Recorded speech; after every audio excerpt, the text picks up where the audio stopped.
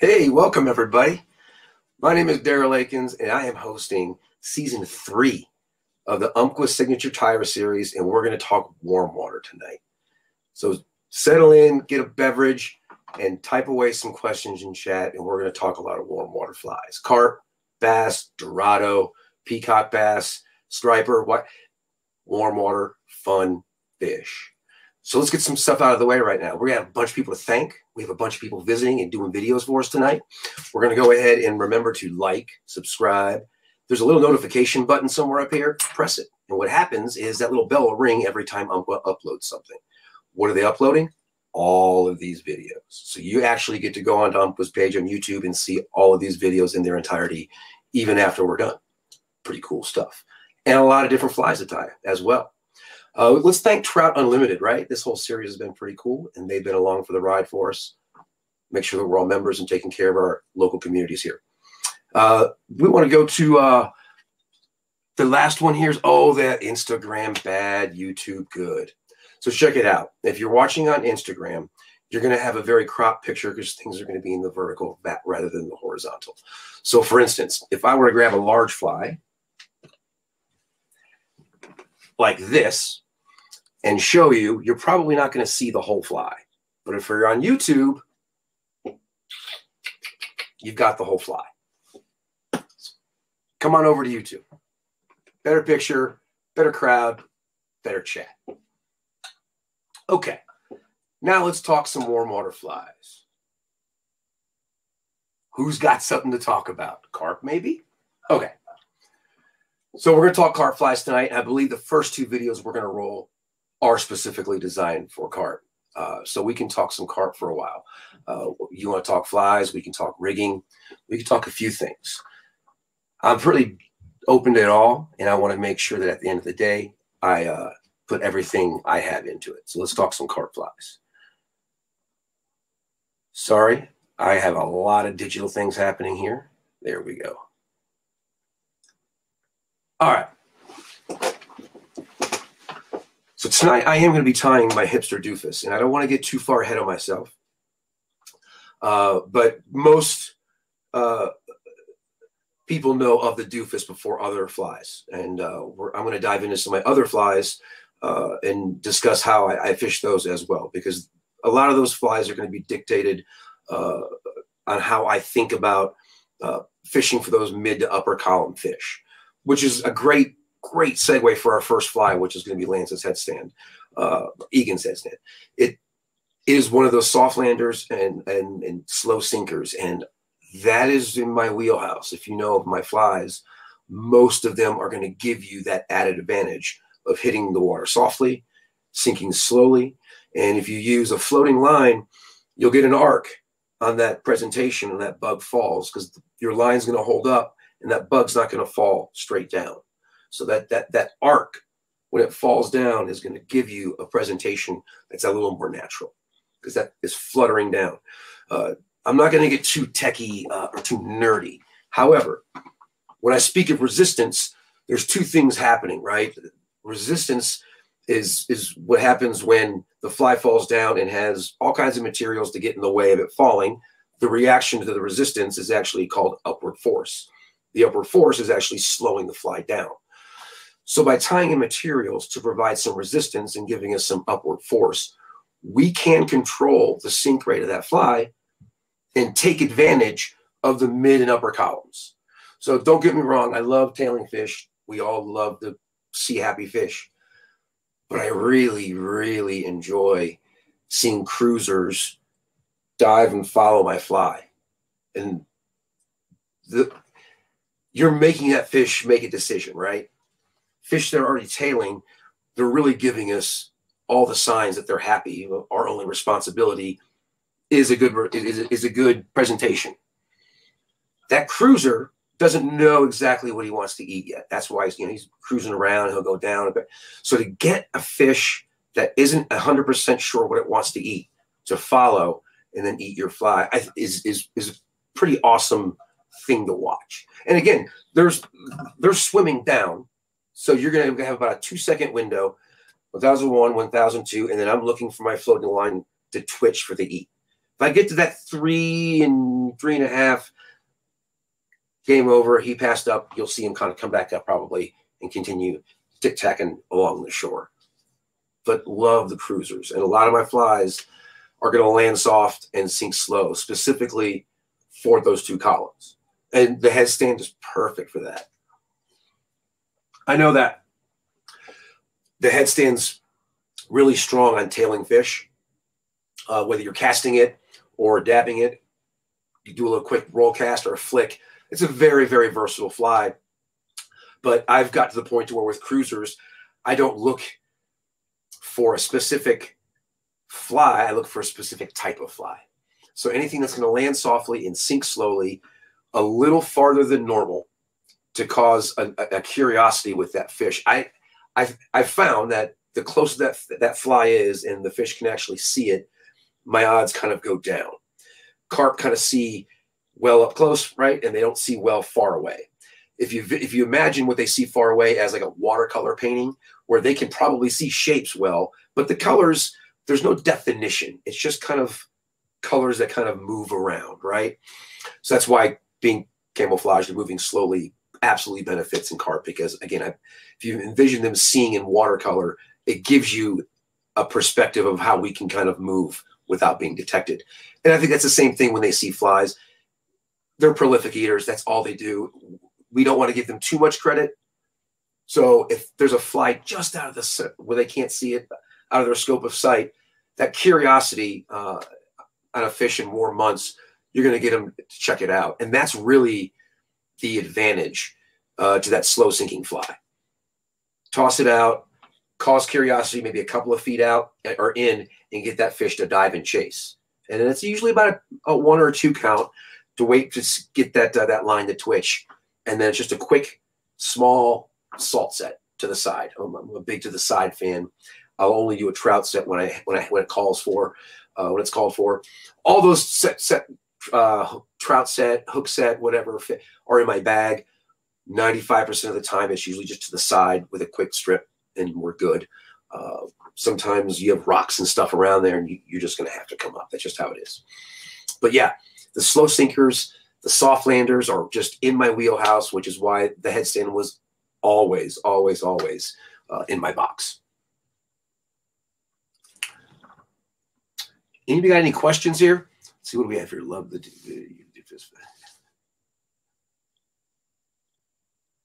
We're still going? All right, we're still going. Sorry. Hey, we're good. That's okay. Hit a button. I hit a button. I hit buttons all the time. Let's see. Let's read you. Love the video you did. The doofus. You're a scientist. Appreciate you. Appreciate you. Go full nerd.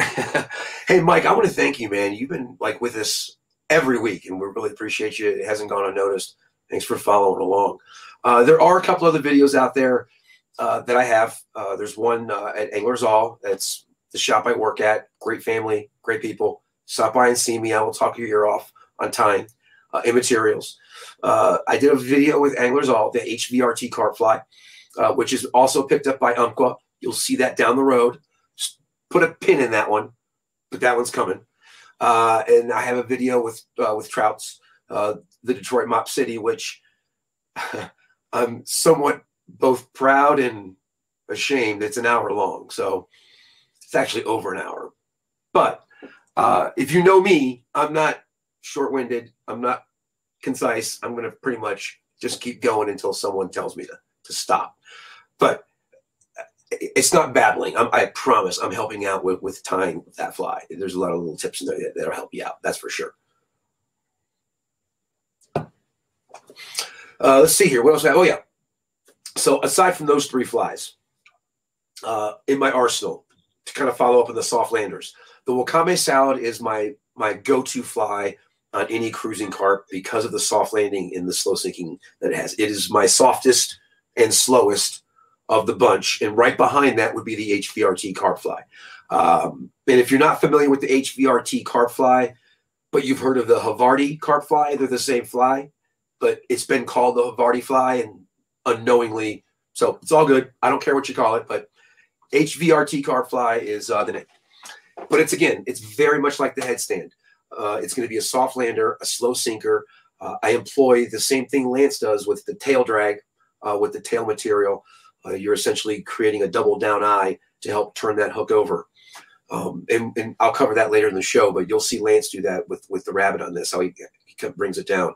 And again, that double down eye is what you're creating to help that fly turn over is just, it's money. So yes, the HVRT lands in that same zone of a low impact, slow sinker on tailing carp that you can kind of cast out and have something with not a lot of energy that'll land soft for you. But yeah, those two are my slowest sinkers.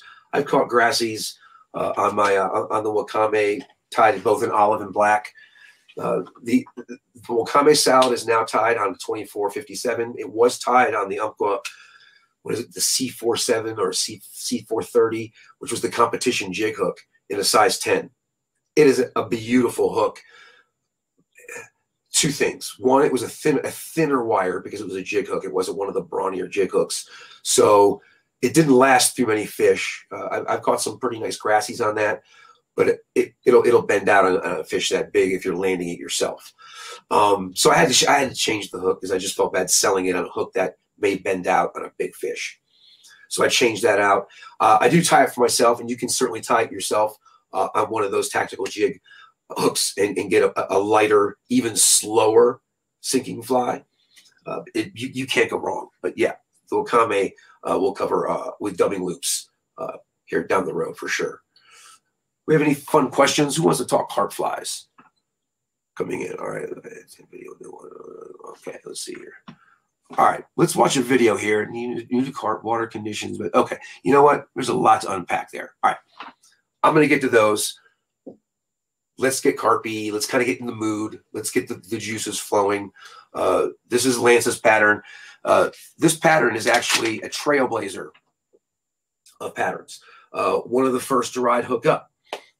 One of the first to allow you to have a lighter fly that you can cast or drop on a tailing carp. This pattern was picked up back in 2006 by Umpqua. One of the first carp flies to be picked up. So he's in some really cool company as far as having a fly for carp pretty early in the game, distributed through Umpqua. Just awesome stuff. I'm sure it didn't hurt that he had the Rainbow Warrior and a few others going his way, but hey, it's a pretty carpy fly, that's for sure. I've got my very first mirror on a headstand. I still have that very fly in my car. Won't get rid of it. Tattered to bits. Still fishes.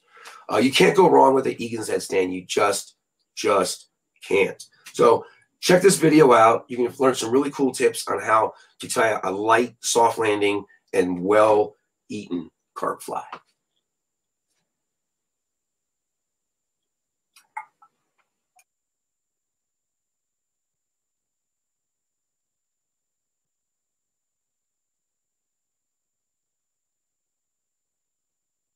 Hello, fellow carp slayers. This is Lance of Fly Fish Food. I want to show you my most popular and fish catching carp fly. This one's called the headstand. The headstand was early on one of the first carp flies that was commercially available. It's a cool little pattern that I devised long ago when I was really into carp. I still like to chase carp several times a year, though I don't do it as much as I once did. I tend to go through phases, like probably all of us in our fly fishing life, but it's still one of my favorite patterns, still one that I tie on all the time. I joke that this is kind of the royal wolf of carp flies. It imitates nothing. We don't know why they eat it. Carp are pretty opportunistic. They're omnivorous. So maybe if you just present it right and you get it to look like food, act like food, they think it's food. Fly fish food. That's what we like. Anyhow, let's get this one started. So we've got a Tiemco size 8, 2457, 2457 size 8. So it's a scud hook and a size 8. Okay, I'm going to run chartreuse thread, UTC 140, upside down fluorescent chartreuse. That's a little better. I'm going to start that just behind the eye and get rid of the tag end. Okay, next up I'm going to tie in the eyes. The eyes are bead chain eyes. On this size I like them in size medium. If you needed to make them heavier, you could do size large. You need them to be at least size medium though, so they'll help turn the hook over. So I'm going to latch them in on top of the hook and figure eight them into place. One thing you can do here also, which I'll do right now, I like to put just a touch of super glue on these eyes. That'll keep them from coming undone. It doesn't take much, just a little bit of super glue right between the eyes. Then you can keep figure eighting. Wrap around the base of them as well to tighten up those wraps. Okay, we should have them tied in. So the idea here is this is going to ride inverted again.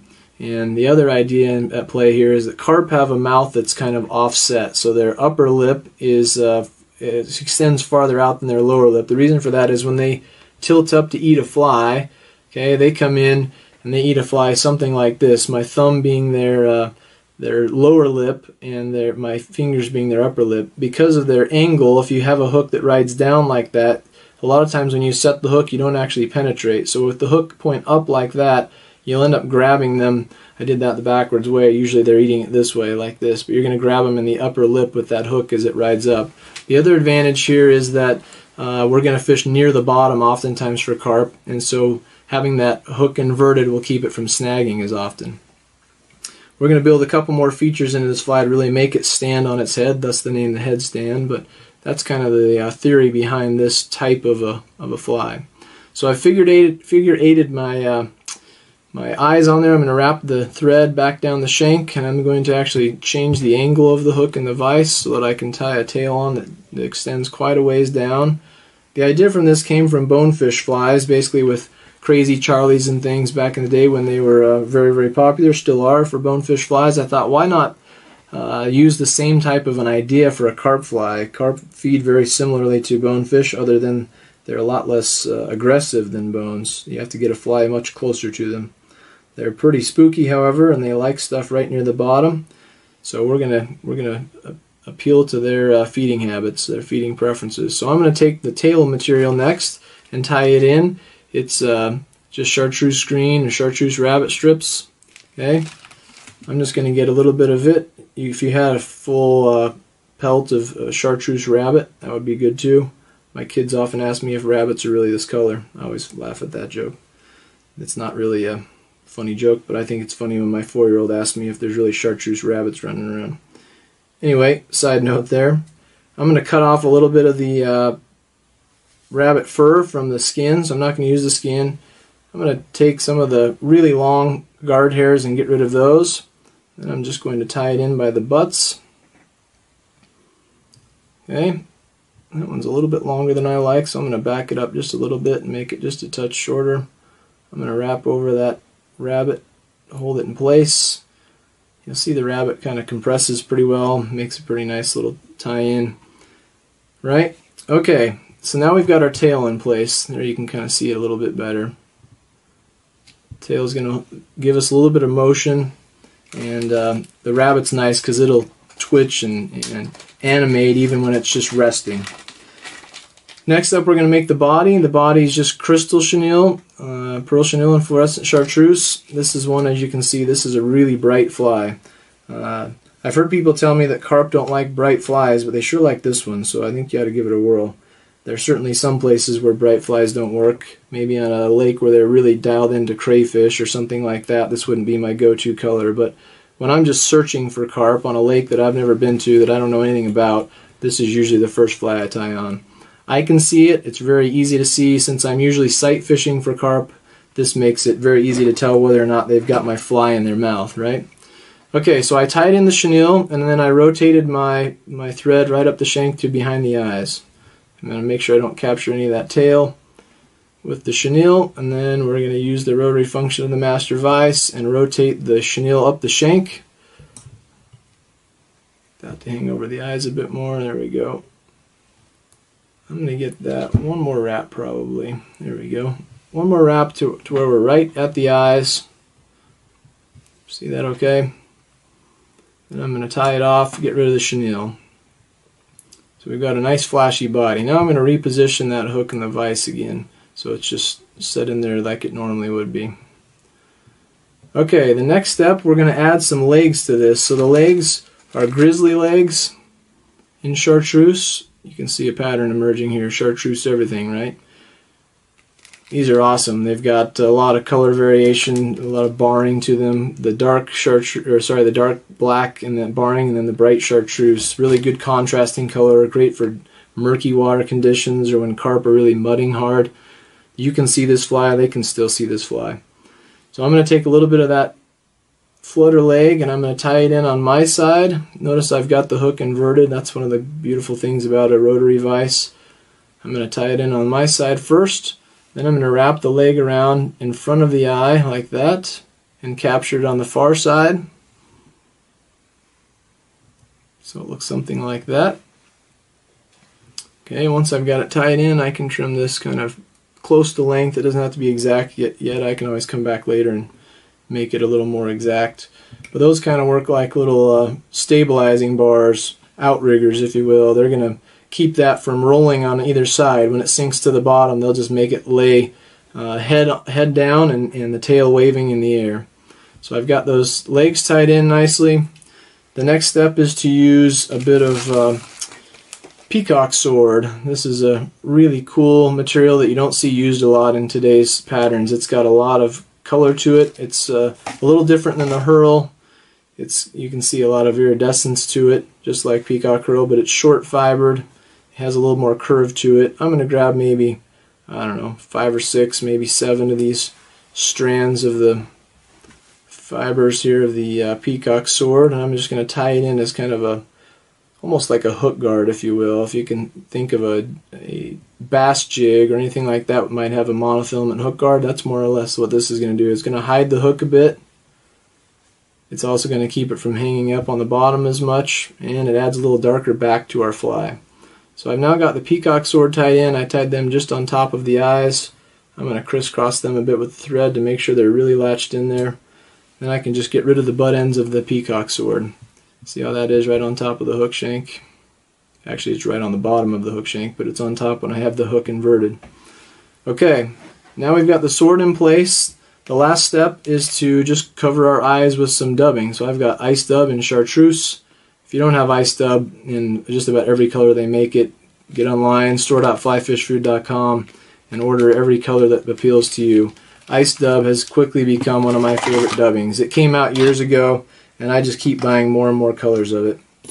And I go through a lot of the colors of it. So this is chartreuse. I'm going to get a little bit of it, pull a little bit of it out at a time, and like all dubbing, I want to add little bits to the thread. Don't try and add too much of this. You want to make a really thin dubbing noodle and make it long so you can wrap figure 8 around these eyes several times. So it doesn't take very much dubbing on each pinch, just little bits to make kind of a long noodle. We'll run with that amount for now and see if we need more in a second. So I've got a pretty thin dubbing noodle here, and all I'm going to do is wrap around and just start covering the eyes. So sometimes figure 8ing, sometimes just behind the eyes. Looks like we need a little bit more on this side, so I'm going to back up a couple wraps here. Go around that eye, around this eye, just like that. Doesn't have to be perfect, but we've got it to where it's covering the eyes now, covering the thread and the tie-in. Adds a little sparkle in case this one didn't have enough flash for the carp to find it before. That was a joke. Cheech doesn't know about this one. He thinks that all carp flies are really big and burly just because he's a little guy. He has like short man's complex or something. But anyhow, I'm going to whip finish this little fly, get rid of the thread, and the last step would maybe come in here and trim up these legs, shorten them up just a touch, even them out a little bit, so we've got a nice profile to our bug. So this little carp fly will really stand up on its head. It'll sit kind of in the water like that, at that angle. If my finger's the bottom, it sits up. Gives you a good profile, allows the carp to get to it, and it's flashy. They can see it, you can see it. Get it out on your favorite carp pond. Stick a big one.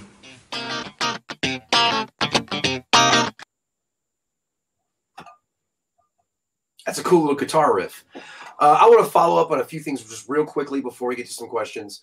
I want you to, when you watch that video back, and you should go to Umpqua's page on YouTube because they're all going to be there uploaded after this is over. You'll notice that Lance doesn't rush anything. And I can't stress this enough that when you're tying, the clock isn't running on you. So if you're wrapping something and it doesn't look right, back it off, pull some dubbing off or re-rope it to make sure it's correct, and then wrap it on. I mean, it's so easy to kind of bang through flies and not think of those small details. Those small details are really kind of what give you the consistency in the flies that you want, basically. Your flies are really going to look good when you start taking a few extra seconds to check those. Just great. And the second thing is when you look at a carp fly tied by Lance, you're going to know immediately that he ties a lot of trout flies because his proportions are just impeccable. When you look at the fly as a whole, nothing is standing out or saying, look at me, more than the next. There's a very even visual profile to his fly and his tying in general.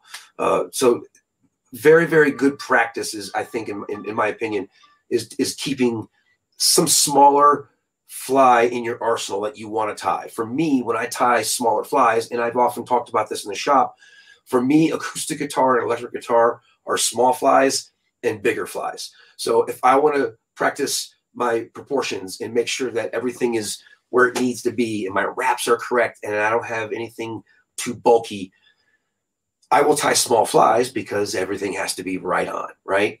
Same with acoustic guitar. If I play you 3 or 4 chords and I tank or throw a clam on a chord, you're going to know it's an acoustic guitar. I can't hide. Conversely, if I plug in an electric guitar and I mess up a chord, chances are my effects, my distortion, maybe my wah pedal is going to help me cover that up. I have a little bit of play is my point. Same thing with bigger flies. I may not be able to take a gazillion extra wraps, but I have a few extra wraps with bigger flies. A little more room or margin to be frivolous, if you will. So to keep your perspective on your proportions, the bigger the fly goes, keep small flies in your repertoire because it's really going to keep you focused on the composition of a fly and how it's supposed to look, silhouette, tail to head, without a doubt. Okay. And you can see that in Lance's flies because he ties a lot of trout flies and it translates to his bigger flies. And then at the end, who can't tie a fly from Fly Fish Food without taking a dig at Cheech, right? Okay. Let's answer some questions. All right. We've had a lot come in and that's cool because I have a lot to talk about. Okay. So we're going to kind of talk about a couple of things here. The first one is kind of a trick question. It's going to be conditions. And you can't look for a specific condition or you're going to drive yourself bananas. It's the same thing on the trout side when people ask you, you fish in the middle of winter? As far as I know, fish still eat in the winter. You fish when it's raining out? Well, fish are still eating at some point, right? So fish eat all the time. They may not eat as much or be as happy, but things are happening, right? So don't really look for a condition weather-wise. It's if you want to fish and you have the time, go find fish. That's just how it is, right? Pull up, walk a couple of banks. If you don't see fish, get back in and go to your next spot. Get used to hitting multiple spots because you're not going to always get what you want at the first pond or the first run on a river. It's a very hit and miss kind of thing, right? I mean, if I get out there, I can leave my house and it's sunny and I can drive 20 miles north and I have overcast skies. So I don't care what it looks like outside. Now, granted, if it's windy and storms rolling in, wind isn't a great thing. You're not going to really see a lot of eats. You're going to suffer in the wind. Have I fished in wind? Yeah, absolutely. I'm stubborn like that. That's what we call. That's why we call it fishing because we go in bad conditions. But so don't get too condition specific. If you have the time and you want to go fish, go fish.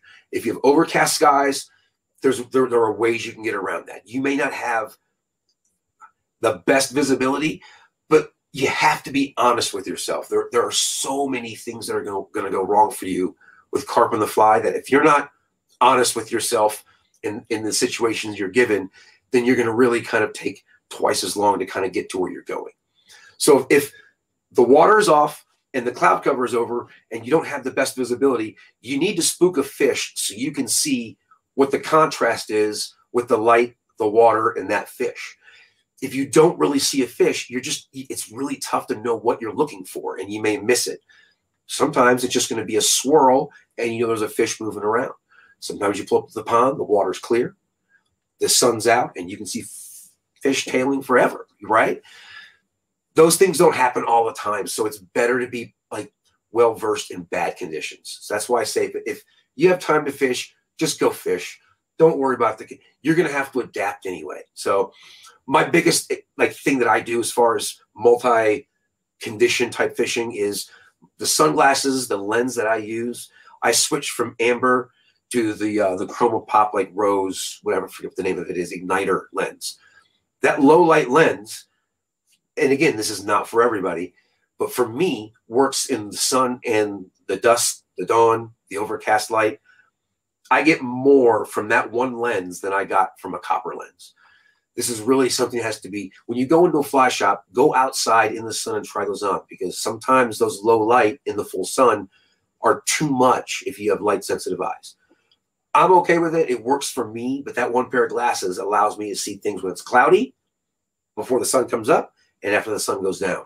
And obviously when the sun's up. It's not a total rose lens. There's some tint to it, but it's a low light lens, and it helps in bad conditions.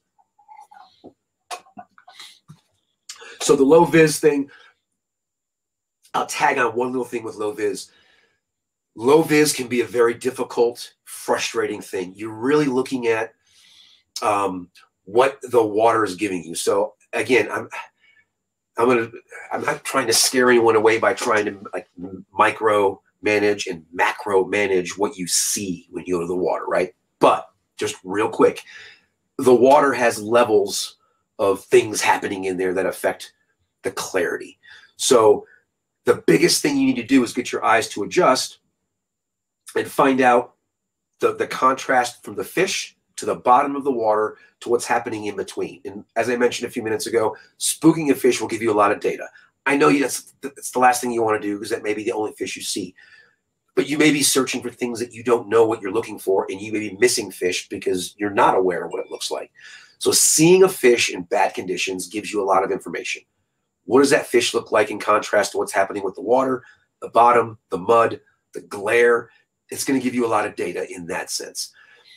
2, how deep is the water, right? I mean, if you're going to see a swirl or a mud swirl, you can actually look at that as if it were a tail and go, all right, if that's the head, I should see a tail in somewhere around a 2-foot circle from that head. Now you need to kind of play detective and figure out what it is or where it is.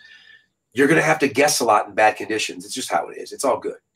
You can't beat yourself up for missing or failing. It's going to happen. Get used to it. I promise you, the more you fail, the more you're going to succeed, because you're going to pay attention to those moments and you're going to learn something. So just kind of look at, and you see mud kind of pluming, but you don't see a fish. Look at the plume and draw a 2-foot circle around that plume where you see the action, and look for something else, some nervous water flies, to let you know where the tail may be. It's going to at least give you some information. If you cannot triangulate the tail, you're guessing. You're going to guess. I don't know what to tell you, That I do it all the time. Sometimes they don't give you the information, and you're stubborn. I'm stubborn. I've just walked 3 miles of this spot. It's the first plume that I've seen, and I've got no other information. I've been here for 10 minutes. This fish is going to swim away soon. So you guess. It's okay to guess. Sometimes you guess and you win. A lot of times you guess and you lose. Here's the upside.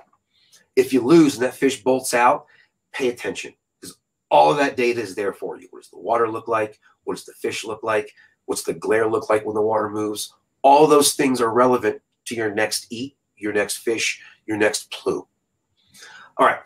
So last thing on low vis, once your eyes adjust, the way our eyes work, right? Every time we look around, our eyes are firing in and adjusting to all kinds of light. Now, I'm not an eye guy. I've done a little bit of research, but trust me, I'm not. You can talk to someone else who's a pro. What I've gathered in my research is our eyes are always working and firing around, adjusting to light, color, depth, whatever we're looking at. When our eyes are fixated and adjusted on the water, the last thing you want to do, the last thing is to break what you've just accomplished.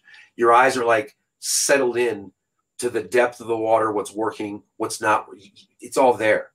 When you look up to see something, look at something, tie a fly on, your eyes are now readjusting and you have to go back to square one. So there's a way to minimize that. I know this is going to sound nuts and you're going to think that I'm kind of off my rocker, but there's a way to minimize that. And all you have to do is work with your eyes. When I move my eyes from the water to whatever. Maybe someone's behind me and they're talking to me. Maybe I'm going to change a fly. I have to open my eyes when I'm doing things. I don't have to open my eyes from point A to point B. That time when I'm looking from there to wherever I'm looking, my eyes are adjusting from all of that and then settling in here. I close my eyes and I reopen them where I want to look. Now my eyes have to adjust one time. Not all those times, one time. I see what I have to see, come back, I close them, and I look back at the water, and now my eyes have to readjust one time. I'm only giving them one task at a time when I do that. I'm not trying to give them everything in between. Instead, one job. I'm going to close my eyes and reopen.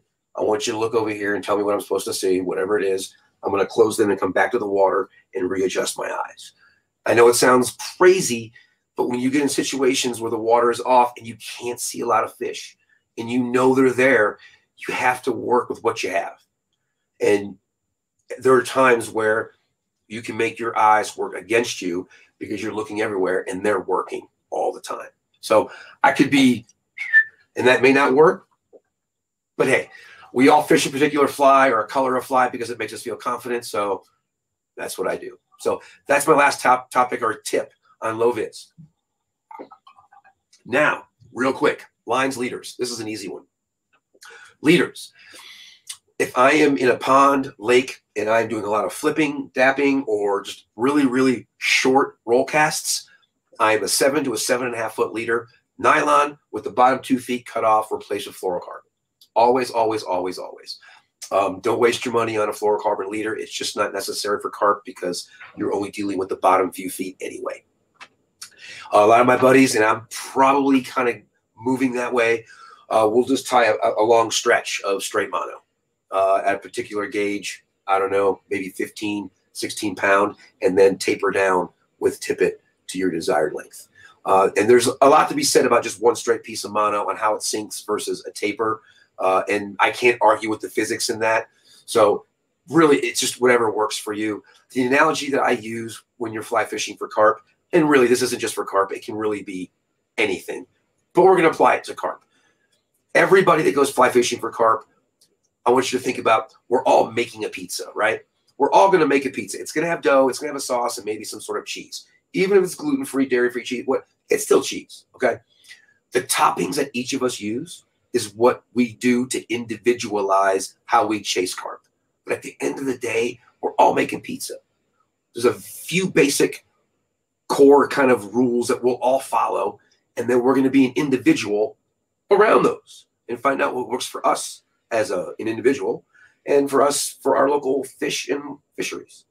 So for me, and this happens to work for me because it's how I've tested my flies. So it's kind of strange. I don't know if the chicken or the egg came first here, but the way I fish my flies is on a floating line specifically. And the reason being is what I talked about earlier. When my fly lands, I've got my floating line and my leader. So when my fly lands, it's going to slowly arc down to the floating line. If it's a heavier fly, it's going to go in and sink down and pull my floating line down. I prefer for my Euro nymphing, well, that's what I do when I nymph, I Euro nymph. I like having my floating line on top of the water as an indicator. Again, this is a me thing. I've got a lot of friends that catch 3 times as fish as me, and they'll hold up and trout set. When I personally hold up and trout set, that sway that I get from the wind or from me, I feel that I'm either moving the fly or I'm missing eats. And I can't discern which it is. I just know it's me. And that's just not cool. So I just realized early on that I can lay my fly line down and just use it as an indicator. And as soon as that thing ticks, moves, or makes any alien motion, I'm setting and we're off to the races. So by seeing that and working that into my favor, I was able to design flies that worked with that. Or maybe I designed flies and that made me think that way. Again, chicken, egg, I don't know. But it's a great little system. You got to have multiple. I have a 2-fly system that I can hide a tight line through holes in the river if I have to, if I can't see fish. I've got Rick Mike Self from Trouts. What's up, buddy? You're a rock star, man. I love you. I mean, you got to watch this guy with heavier flies, and he just hammers fish. There just isn't a wrong way. There's just so many right ways to do it. You just got to get out there and find out which way is your way. So I'll use a 7 to a 7.5 liter in still water. And the reason being is most of my presentations in ponds and lakes are very close, and I don't need the longer leader. A lot of times that longer leader inhibits that presentation, or I want to lay my fly down with a side roll cast, and now I don't want to have 9 foot of leader out and still have to float my line. So in those still situations where things may be tighter, I prefer a shorter leader. Flip over to the river, and I'll go to a 9 foot leader. I do the same thing, 9 foot nylon leader, lop off the bottom 2 feet, replace it with fluoro. Sizes and weights, 0 or 1X on your leader, and then I carry 12 and 15, I think, pound test in my bag. I have 8 through 12, and I think I use 10 and 12 the most. That's what it is. And I use 12 mostly in the river and 10 mostly on still. And that's just because my presentations tend to be more delicate on the still side than the river side. And that may be just moving water versus not moving water. I don't know. But yeah, I'm casting more on the river sometimes as well. And that may have a lot to do with that 9 foot leader. You're going to have more distance on the river that you're going to want to cast. So having a little more length to present a fly, I find beneficial on the river. And that was brought to my attention from Jeremy Elms, who was now in Florida, but a super carpy dude that really told me that, I know you love your 7 to 7.5 foot leader, but pardon me, but the 9 footer on the river is going to change a lot of presentations in how the fly actually presents itself off of a mend. And that's really the one thing, aside from casting, that really kind of opened my mind, is that your leader and the fly is really an extension of that mend. So if I only have X amount of distance from my fly line to leader connection, and I mend that, that's less distance for that to cover on that mend. So when I have a longer fly line now, that mend has that much more distance to work, react, and swing back around. So I prefer the longer leader without question on the river. But both rigs are a nylon leader with the bottom 2 feet lopped off and replaced with fluorocarbon, anywhere from 8 to 12 pound. That's here in Colorado with me. Blackfoot, Idaho, I'm doing 20-pound tests. Big fish, always over 20 pounds. And I found that, through Gerald. Gerald Lee, I am just shouting out everywhere. I have the car, I'm driving. I mean, Sam's next to me with a brake, but I'm driving at the moment. So yeah, I went and fished Blackfoot with Gerald, and I wish I still had the text. It was like all caps with like ha ha ha with like exclamations when I asked him if I should bring like 12-pound test. No, they're the big boys and big water carp. You will absolutely up your game with everything: your rod, your fly size, your leader size, and that's just how the big carp game goes. Here in Colorado, the numbers I mentioned settle in really comfortably for me. And again, that's a different thing. And I line all those up with a 7 or an 8 weight. I prefer a 6 weight. If I'm fishing with a friend and I have someone to help me land that fish, I'll fish a 6 weight. I can't land that 6 weight, or I can't land a big fish on a 6 weight humanely. Yeah, a carp humanely with a 6 weight without either compromising the infrastructure of my rod or my elbow. It's just ain't gonna, and I'm not going to beach that fish. I just can't do it. So I'll use a 6 weight on my smaller ponds with smaller fish, both leader setups, be a 7.5 footer because it's a small pond. If I'm in the river, I'm going to be in a 7 or 8 weight glass rod, same leader setup, same length, different flies. I hope that answered those questions, because now it's time to talk doofus. All right, so I'm going to make this quick because the video itself is going to explain a lot, and I'm going to follow up. I'm going to give you this. That fly wouldn't exist without Jay Zimmerman, and Jay is just equally good a human being as he is a tyer and a fly design mind. He's been a great mentor to me from a fly tying base, without a doubt. I took a class at Charlie's in 2017 in January, and I learned how to tie flies from Charlie Craven, and I learned how to design warm water flies on those basic steps and that foundation from Charlie from Jay. And both of those mines were under one roof for some time. It was a really fun time to go in there because no matter if I went in for trout, if I went in for warm water, I had an unbelievable library to talk to and to pull from. So yeah, I took a class from Charlie in 2017, and that's where my foundation comes from. You know, everything from thread control to making sure that everything in my fly looks the right way dimensionally. You know, my proportions are right, my silhouette is right. All of those basic steps, man, that I built on, those two guys are responsible for when you look at some of my flies. So the doofus is really an interpretation of a trout fly that hammers here in our local tailwaters called the Banksia bug. And it's Banksia, Banksia. And after we're done, don't go now. After we're done, go to YouTube and search it. And there's a video of Jay tying the Banksia bug. It is a super fun tie and an unbelievable free swimming caddis replication as far as a fly goes. Okay, so I was enamored with this fly. I loved it. And when you're going through these stages as a tyer, we all go through this phase of thinking, well, I can make that a carp fly, or I can make that a bass fly, or I can make that. We're taking flies that we like within one genre and moving them over. And that's really like the evolution of the doofus. Was I loved the Banksia bug so much that I wanted to make it into a carp fly. You know, it really is how it went. So when you find the Banksia bug and you look at the doofus, they're kissing cousins. There are definitely some similarities, but I embellished a little more because it was on the carp side.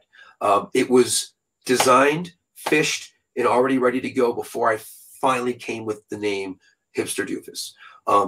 It was named the Banksia bug carp fly. And God bless Jay. He's like, he told me, he's like, listen, I'm touched and flattered you want to name your bug after my bug. However, why don't you give that bug its own identity and name it yourself? And in hindsight, I'm really glad he said that, because it has taken on an identity of its own in that sense. So when you tie the Banksia, you'll see that I've replaced certain materials with other materials that are an accessory that isn't over accessory, right? Someone's getting ready, they're going out on a Friday night, they look in the mirror and they're like, you know what, that's one too many accessories, and you downsize, you know, you can't do everything. This fly has it all. There's a hot spot, there's barred wood duck, there's CDC. I didn't hold back on this one. What I did do is I tried to exercise moderation. I tried to balance that. I knew going in, if I'm going to over embellish this fly, I need to balance it somehow. It just can't be a gaudy big fly. It's just not going to work. I'm not going to pander to carp that way.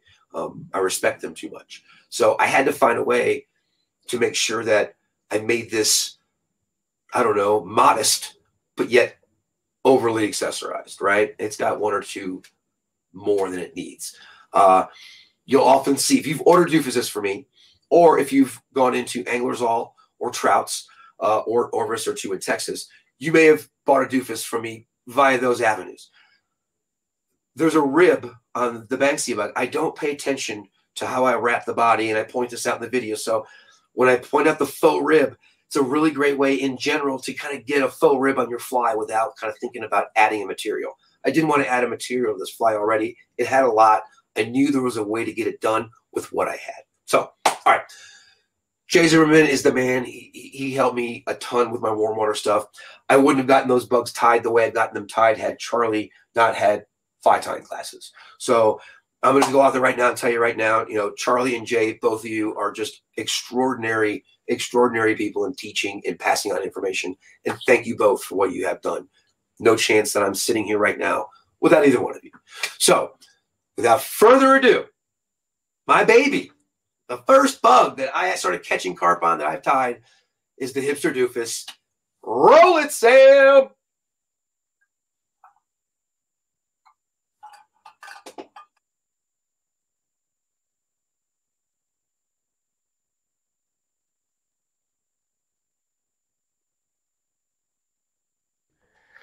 Hey, my name is Daryl Eakins. We're going to tie the Hipster Doofus 2022 signature pattern. We are going to start off with a tried and true 2457 in a size 8. We are going to do UTC thread and wine 70, and we're going to tie a lift kit in with that. Now, do not thread your entire hook. We're going to be very mindful of our thread wraps, very trouty in that. We don't want to overcrowd the front end of our hook. So we're going to start off with tying a lift kit in to lift our eyes up here. And this are 2 bars of 0.30 lead cut to 5 millimeters. And I will leave you to your own devices on how you want to get these pinned and tied in. So they may be a little uneven, if that's possible. And you want to pretty much have just about the amount of thread you need for this bad boy, which is about 4 or 5 millimeters. And we're going to tie these in right behind our hook eye. It doesn't take much just to grab them, and then do a couple loose spiral wraps so you can move them around. And what we really want is we want the eyes to be on top of the hook shank rather than on the side of the hook shank. So really concentrate on keeping those bars together and then sitting on the hook shank rather than sitting on the hook shank and then going together. And that's going to ensure the height that we want, which is why we have the 0.30 lead, is because the 0.20 lead doesn't give us the same diameter, and which will give us a lower fly just by enough, and it makes a difference. So I applied some Loon water-based glue, which is a very flexible glue. It rivals Zap in certain categories. If you have both Zap and water-based glue, your flies will be very strong. You can use them where their strengths lie. Zap-A-Gap is great this way. It's not so much this way. And that's what this is going to move if it gets hit.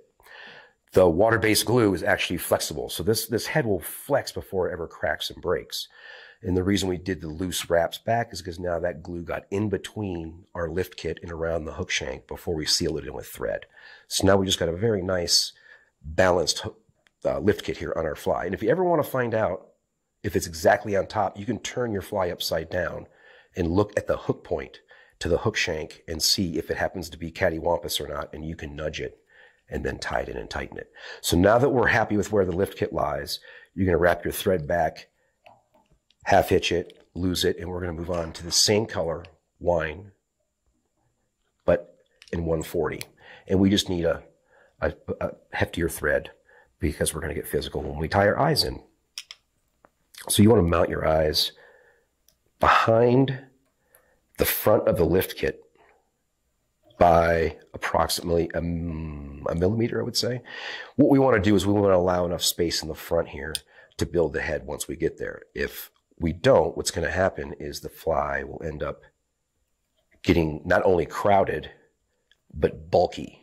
So by leaving enough room to finish up front, we will have balance from the rear to the front of the fly. So I really like to keep my movement of these eyes to a minimum. I'm going to tie them in where the movement, I'm going to say, if you were looking at, the pie graph, we're going to keep within a very small percentage to where I can nudge them left or right by almost wrenching it with thread. So I can pull this in now and move my eyes in. And now in this thread wrap, the other side of the X wrap, I can inline, move them back. And I'm always going to tip my fly upside down because that allows me now to see exactly where that's sitting. And before I wrench and tie those in, it's good to make any adjustments that you're going to need. So what I do for that is, we're all familiar with the over the hook shank and under the eyes. And then we're going to do one more bit of glue here before we finish up. So you want to make sure that you don't go too far, because otherwise you're going to have too much thread for the glue to go down in. We want to make sure that when we apply our glue, we can see that it puddles and we can see just enough glue on the thread wrap there. And that lets us know that everything got down and there's still some glue left over. And that leftover glue, we are going to absorb back up with the new dry thread. Sit. All right, so we're going to wrap some thread back. That's our body. Half hitch, kill it, and then we're going to go back to our 70. All right, we're going to start about right there, and we're going to start building our body. We're going to do this one in fluorescent orange and brown. This is Signature laser dub. You can do any color combo. There's, gosh, lots of colors of Signature out there, or any long fiber dubbing would work. I've used monster dub in the past as well. But Signature is where it is right now because that is what I started with, and I have no problem with it. It is very consistent. And you can see the end here That's fine. We'll get to it.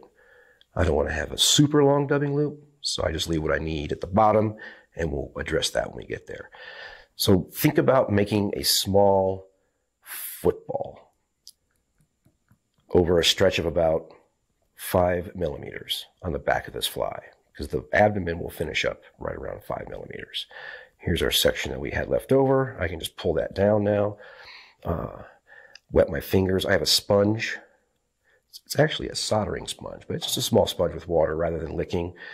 One, I didn't want to lick a bunch of flies and then mail them off to people ordering my flies. Yuck.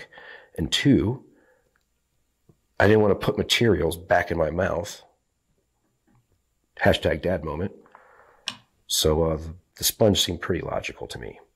So we're going to keep going here with rope after rope. Keep the dubbing rope thin enough, sparse enough, I should say, to where you can still see the wind thread through your rope. And that way you'll know that you can pretty much paint that thorax and bury those thread wraps in with each wrap because it's thin enough to do so. And you'll notice I'll work over and then come back down and work over and then come back down. And what we're doing is we're building that taper. You don't always have to come back down or else you would overbuild it. But when I want to do a turnaround, I'll come down and build a little of that taper and then do a loose spiral to get back over to the abdomen there. And you can see it starting to take shape there. And if you start getting thread wraps that are too big, you'll start seeing it kind of almost bubble on you and want to roll off. It'll still fish, but you'll also notice that at the end of like 3 or 4 fish, you'll start seeing the dubbing start kind of tearing and pulling off. So this will keep things really durable for you by keeping the dubbing rope sparse.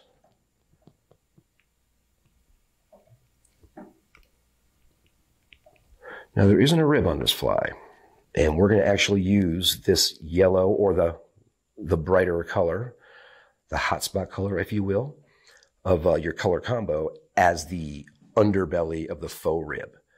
This bug was inspired by the Banksia bug, which is a UV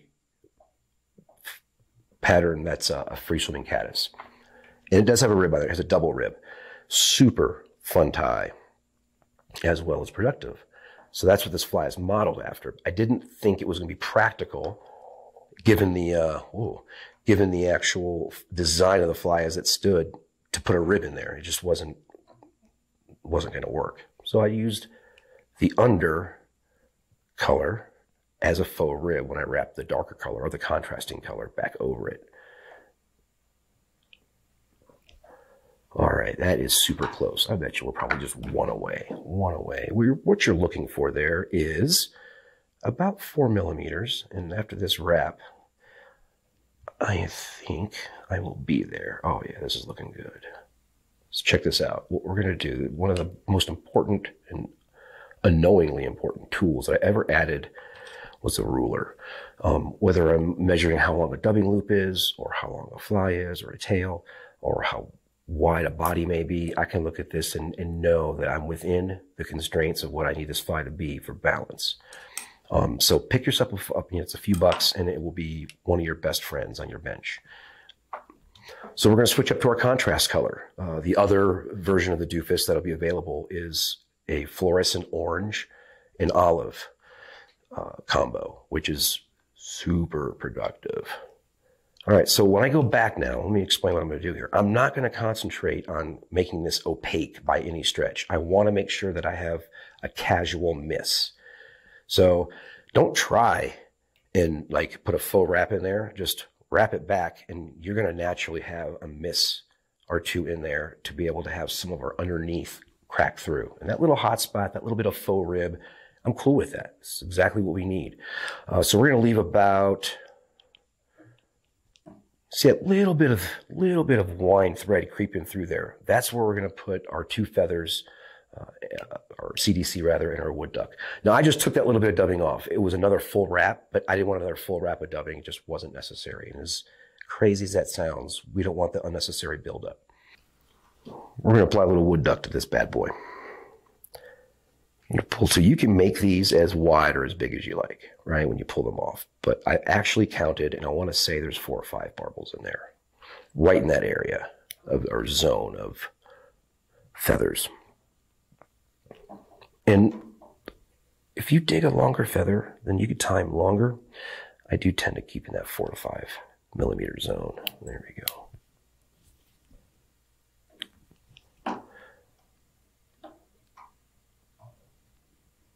I see what you're doing. There we go. You know, it's important to make sure that you're happy before you move ahead with it, because if you're not, oh, you see that?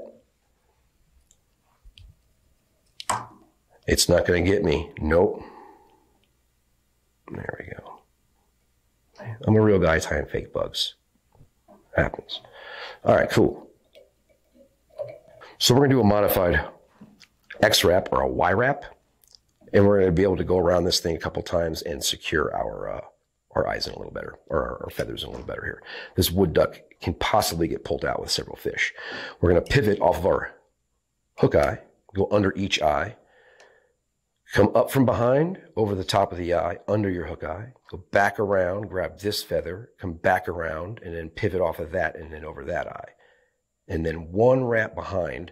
And now what we've done is we've created 2 loops that just went around each feather and came back over the eye. And then what we have is just double over-engineered feathers.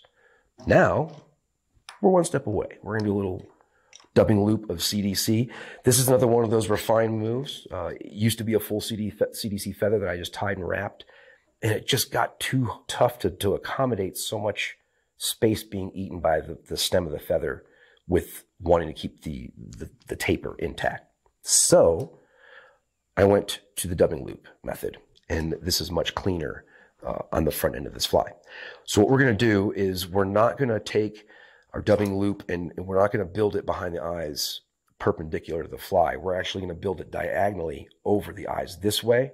So we put our bulk here and not here, because we still have we have to wrap it, and we don't want to have the bulk of building it and wrapping it. So we're going to go over the top, swing it around a couple times, cinch it on top, bring it over, and grab it with 2 wraps in the back, and it's locked in. Do now is we're going to grab a little bit of wax. This wax is no more than like a helping hand.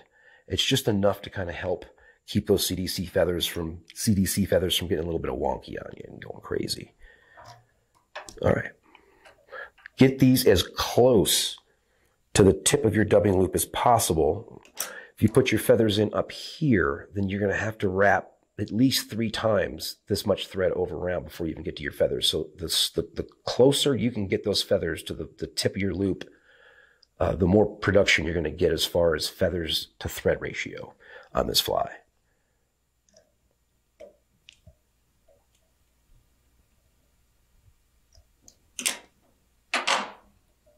I like to grab right behind what I'm going to spin. There's 2 ways to go about that. This preloads what we're going to do.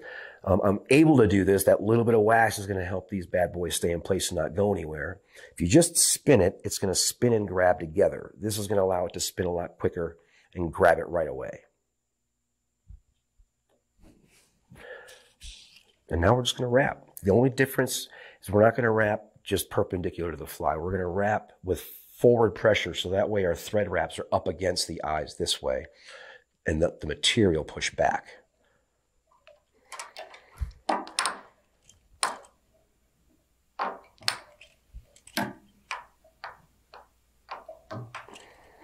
And then, again, I'm going to finish on the top there.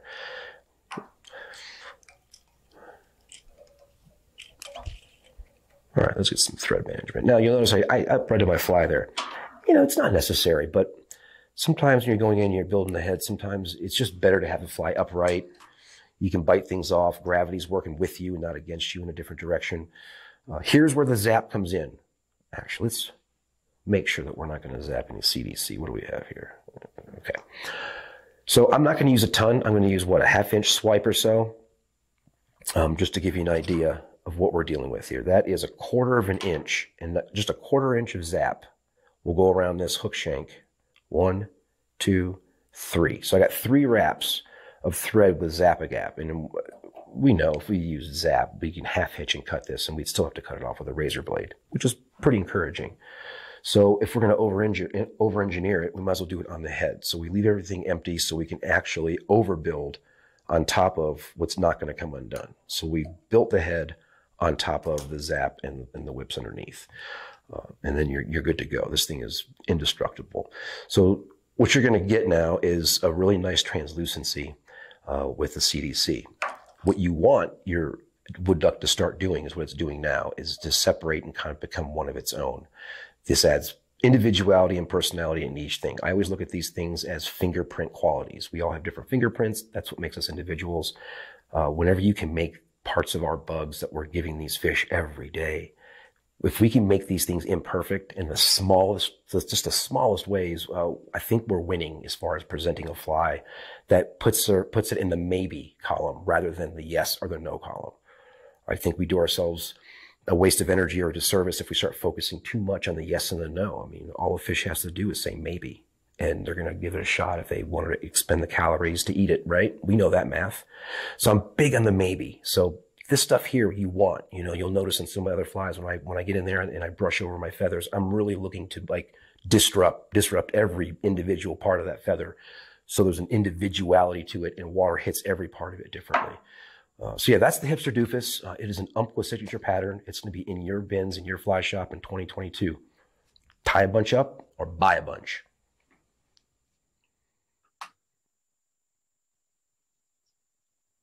Hipster doofus, right? All right, so I love tying the fly. It's my baby. I'm completely biased.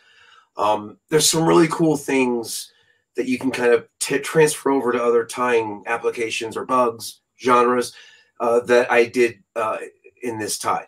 I want you to notice that I also did, very similar to what Lance did. There was a point where I didn't make the spite turn or it's just a little bit of dumbing. What's it gonna matter turn? We all do it. I'm guilty of those things. I have to be diligent on particular patterns and flies because I know that I have a lot going on up there. And if I overcompensate somewhere, I have to compromise something else. So I tied, oh my gosh, I guess it's fair to say hundreds, but it would have to be pretty darn close to thousands at this point of the doofus to where I know what I need to do in the front of the fly. And this goes with anybody with any of their own patterns. When you tie it enough, you know that you've gone too far if you've done this, right? So you kind of know what your boundaries are. So the doofus is critically balanced as far as how it's built. You have to look logically that I'm building a pretty big abdomen on a fly that's on the tail end of the fly and the head's on the other end. So when you look at those are very abstract from each other. So the bigger you make your abdomen, the less it's going to really want to turn over because you're counterweighting the opposite way. That's why I keep the abdomen right around that 4 millimeter range, is because anything bigger than that and you start working against what the lift kit does. And I'm going to go really briefly on lift kits before we go on to set up our next fly and answer the questions. Lift kits are designed to do one thing, right? It's really designed to make the top end of the fly unstable. If you buy this book right here from Jay Zimmerman, you will learn everything that I know. Okay, I studied this book. He has been graciously, unbelievably helpful in this book and giving lots of information that it took time for him to get. I've taken that information and basically unknowingly expounded upon it and kind of found things that I can build within and on top of what he's already provided. So I just really can't tell you how helpful this book was. On top of taking a class from Charlie Craven and then going in and talking to Jay Zimmerman day after day, and Jay stopping what he was doing to build a UV head with me, or to show me what a lift kit really does or what tail drag means, are invaluable lessons that I learned at my local fly shop. Walked around, I drove 5 minutes from my house. So I'm fortunate, right? This is going to have a lot of information in it on how to really start getting you on the right road to thinking about how to design a carp fly that you can then have a platform to build on and create an identity for yourself on different flies by using lift kits, by using reverse weighting. Lots of cool tricks in this. When you learn to tie the backstabber and you trim, there is a very distinct reason what side Jay trims and why. And I'm not going to give it up. It's in there. And it's an extremely valuable piece of tying information. Okay, so the doofus is a balanced fly, and that's my point, that the back end is around 4 millimeters. And I have tied it smaller, but for the most part, if you keep that back end within the constraints where it needs to be, you'll have a really good balanced fly.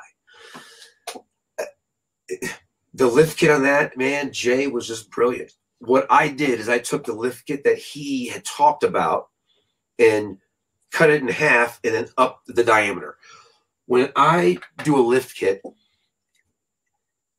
it's tough to say it's not about the weight because I'm using lead wire, okay? Let me describe it this way.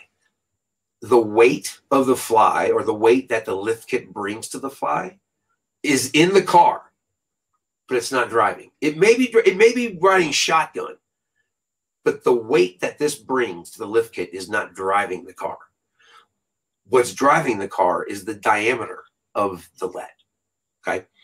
So the 30 versus the 20, right? If I were to do a longer length of the 20, I didn't get the height from the diameter of the 30. So what I did is I weighed out both. I took 30, I cut it in half and brought it down to 4 millimeters. And all of a sudden, by cutting the lift kit in half, I got the diameter I wanted and I had the same weight. Don't be afraid to experiment. Don't be afraid to have little tools, pardon me, like this right here, okay? And this is in Jay's book, and I thought he was a wackadoodle, but all this is a scale, and I now know them by heart. I can tell you a dozen of my flies and tell you what they weigh within 1/5 of a gram. And that's not bragging. That's just once you know what your flies weigh and you get to a consistent point, you can look at a fly and go, that's going to weigh 0.34 to 0.35 of a gram, 1/5 of a gram. That's just how it's going to go. I weighed all my eyes. I weighed all my lead eyes. I weighed my bead eyes. I can tell you what the brassy eyes versus the lead eyes were. If I wanted to tie a fly that had bead chain eyes, but I wanted to move over to lead eyes, the midget lead eyes weigh the same as bead chain eyes. What's the difference? Lead has more mass. So I'm going to get a little more of a sink rate on my lead eyes than I'm going to get on the bead chain eyes because they're just hollow metal. I'm hoarse. I work in a fly shop. I talk all day. I'm sorry. But yes, you look at the science of it, it's just mass. Mass is going to sink faster. So there's more mass in those lead eyes. Even though they weigh the same, they're going to sink faster. So if I'm tying a fly like a doofus for the river, I'll use midget lead. The fly doesn't change any weight, and I get more sink rate. So something like this, like a little scale, can just completely blow open your fly tying as far as keeping things accurate and knowing what your fly is doing when it breaks the surface. Everything on my carp side was really fueled by tying Euro nymphing flies. I got into Euro nymphing and I realized that I can tie flies for my weight, and I can have different weight flies by what size tungsten bead I had.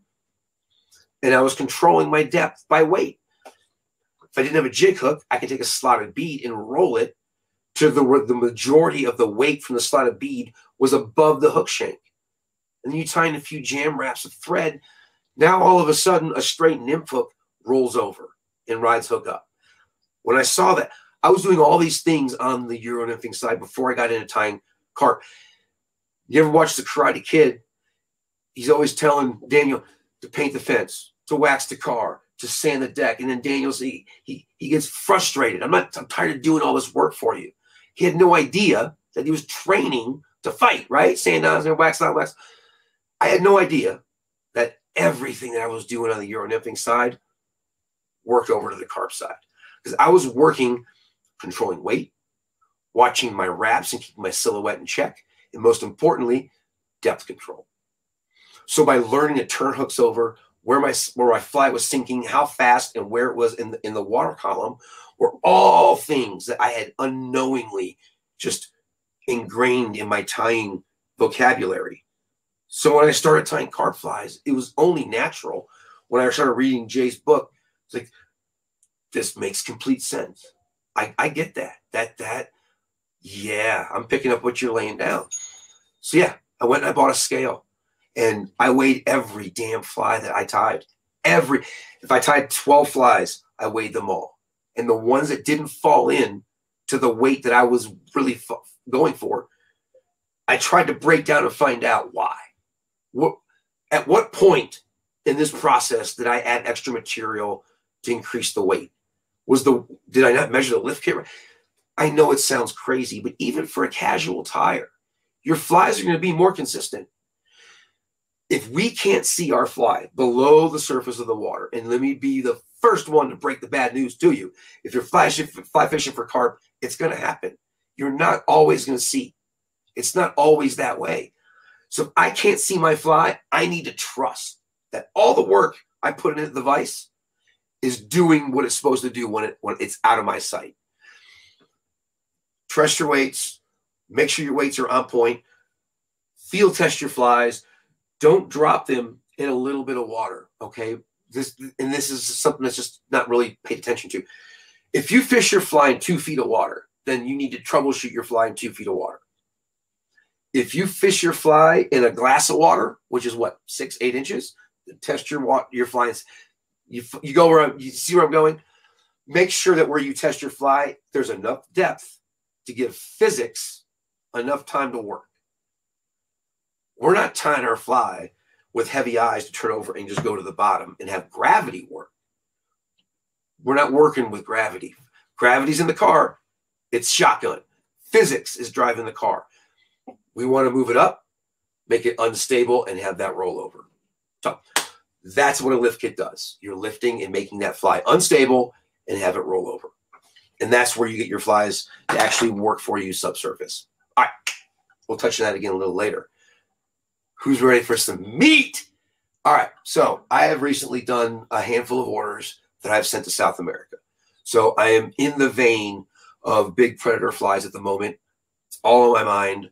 I do a lot of bucktail work. I love big flies. I know Steve Maldonado personally, and this guy can tie some bucks. He's all over he's versatile. He can tie it all. The Jungle Junkie, which is what we're about to watch. So, okay, so I had, let me just find it. I had all this information prepared for you. I don't know if I can really replace it. I had texts come into me from guides that fished his fly. And basically, everything that they wrote me is along the lines of piranha ate the fly and chewed it in half, leaving only the head, and Dorado still hammered it, eating only the head of the fly. So I can tell you a bunch of things about this fly. I can go on about it. But if the fact that a piranha ate it in half and they only fished the head and they were still crushing Dorado, I'm going to quote Sam and say that I think that speaks for itself, right? I think it's a pretty damn good fly. So no further ado, Steve Maldonado, Colorado local native. I know the guy. He's super fishy. He ties some really, really nice bugs. This is his Jungle Junkie.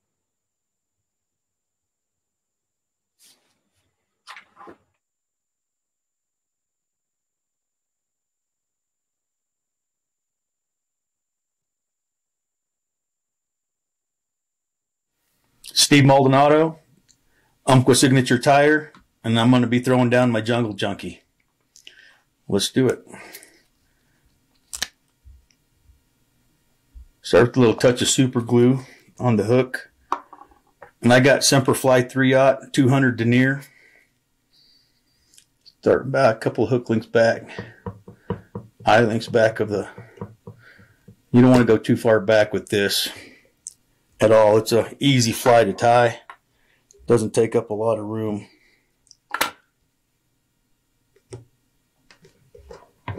We're going to start with some bucktail, chartreuse. I'm going to pick the tail right down here that doesn't flare a lot. I don't want it to flare as much as the more hollow hair up higher. Take a pretty good clump.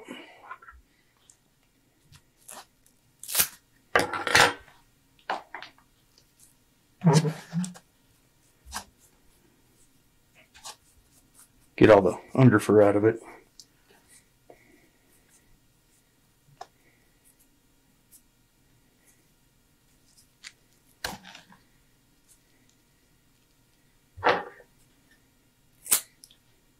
Square it off a little bit. It's about the length I want. I'll spin my thread clockwise to rope it a little bit.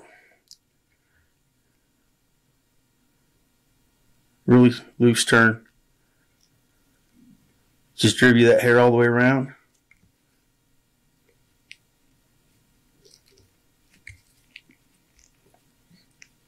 Lock it down.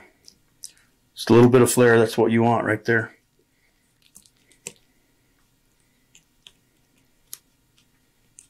Cinch it all down. Always put a little super glue on it. These flies take a beating. For pike, peacock, bass, stuff like that, I don't want them coming apart. Now I got some Flashabou. And this isn't the Magnum, this is just the standard Flashabou Fire Tiger. Take a pretty good clump of this. I'd say about a half a pencil width, what people call it.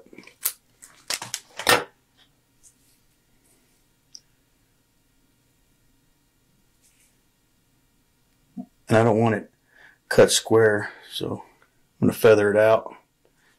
And I always comb it just to make sure that it's all the fibers are free.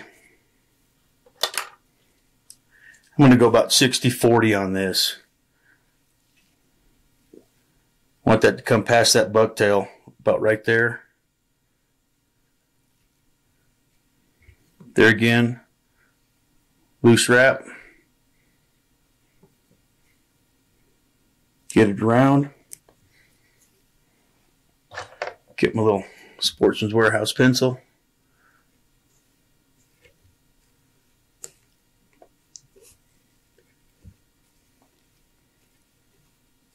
You just try to clear it all out. You can kind of wrap it any time, but I just like it a little bit neater. Pinch right there. Make sure it's distributed all the way around.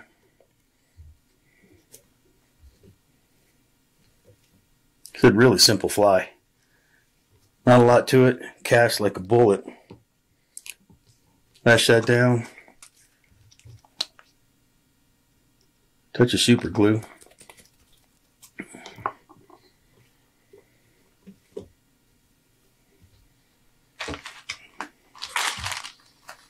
Got a little Signature laser dub. It's going to have yellow covered with an orange throat. Just even up the fibers on this. They get knotted up pretty good. You want to be careful with this. You don't want to use too much. It's easy to put too much on there and it just doesn't swim right.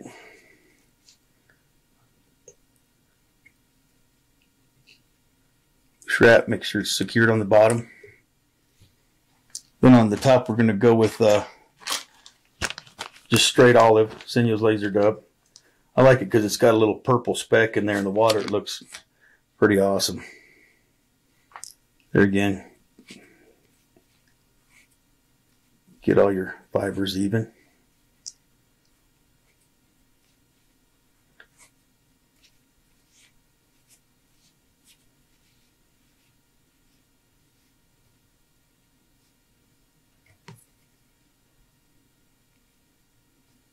Couple of wraps, peel it back. Couple of wraps in front. We'll get it all brushed out at the end. So now we're going to go with orange on the throat. Laser dub, fluorescent hot orange.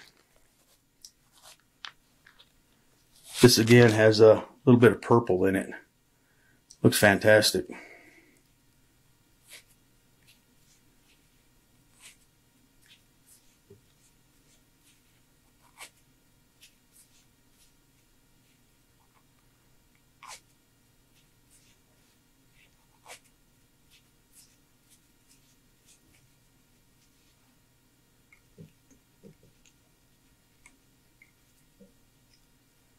Couple wraps there.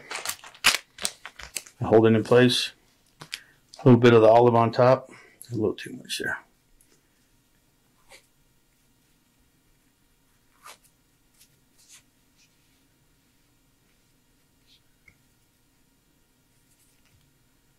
This should put on about 50-50, 60-40. Just, there we go. Get a good head. What I'll do here is take a Copic marker.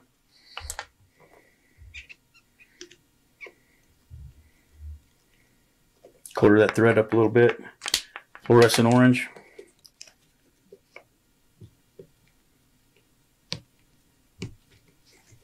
Whip finish.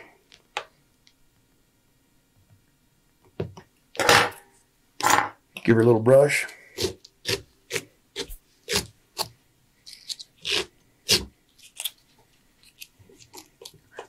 It's super simple fly. But you do want to brush it. And not skip that step. Brush it good. Here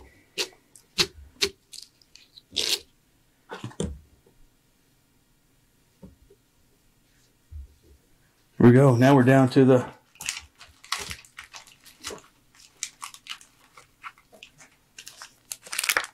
Brule Outdoors eyes. And I like the gold on this. It really makes it pop.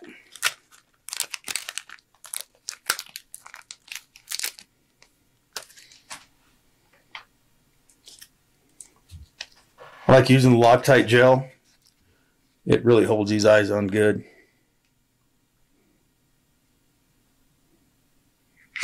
Pretty good clump on there.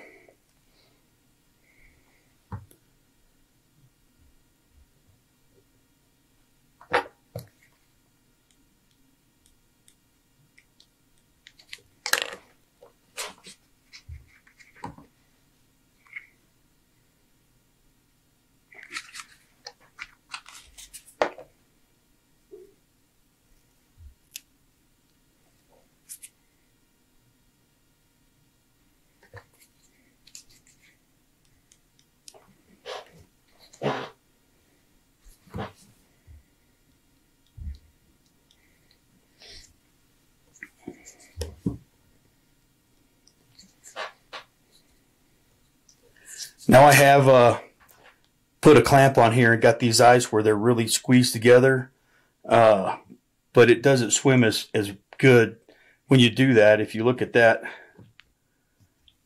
get a little hydraulic over there, get a little water push over them eyes like that if you don't squeeze them together, and that tail really, it just really helps it swim a lot better without doing that, and that's it.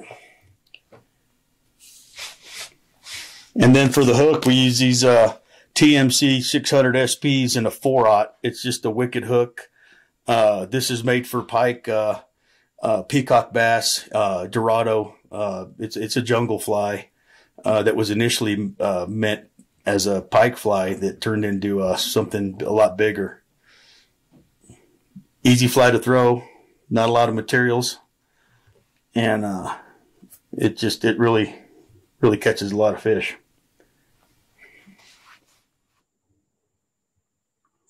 And from the texts I got from the guys down in South America, yeah, it catches a lot of fish. Hey, so everyone out there here at YouTube, Charlie's here. So can we get a bunch of like emoji applauses and everybody welcome Charlie? We all know Charlie. Charlie taught me how to tie flies. Charlie, welcome to the chat. Thank you. And yes, I will stop by. I will make a triple espresso just for you, and I will bring a new animated level to your next fly tying video. You never know what it may be. Look, I even got a guitar because people were talking guitars. Okay, so I'll put that down.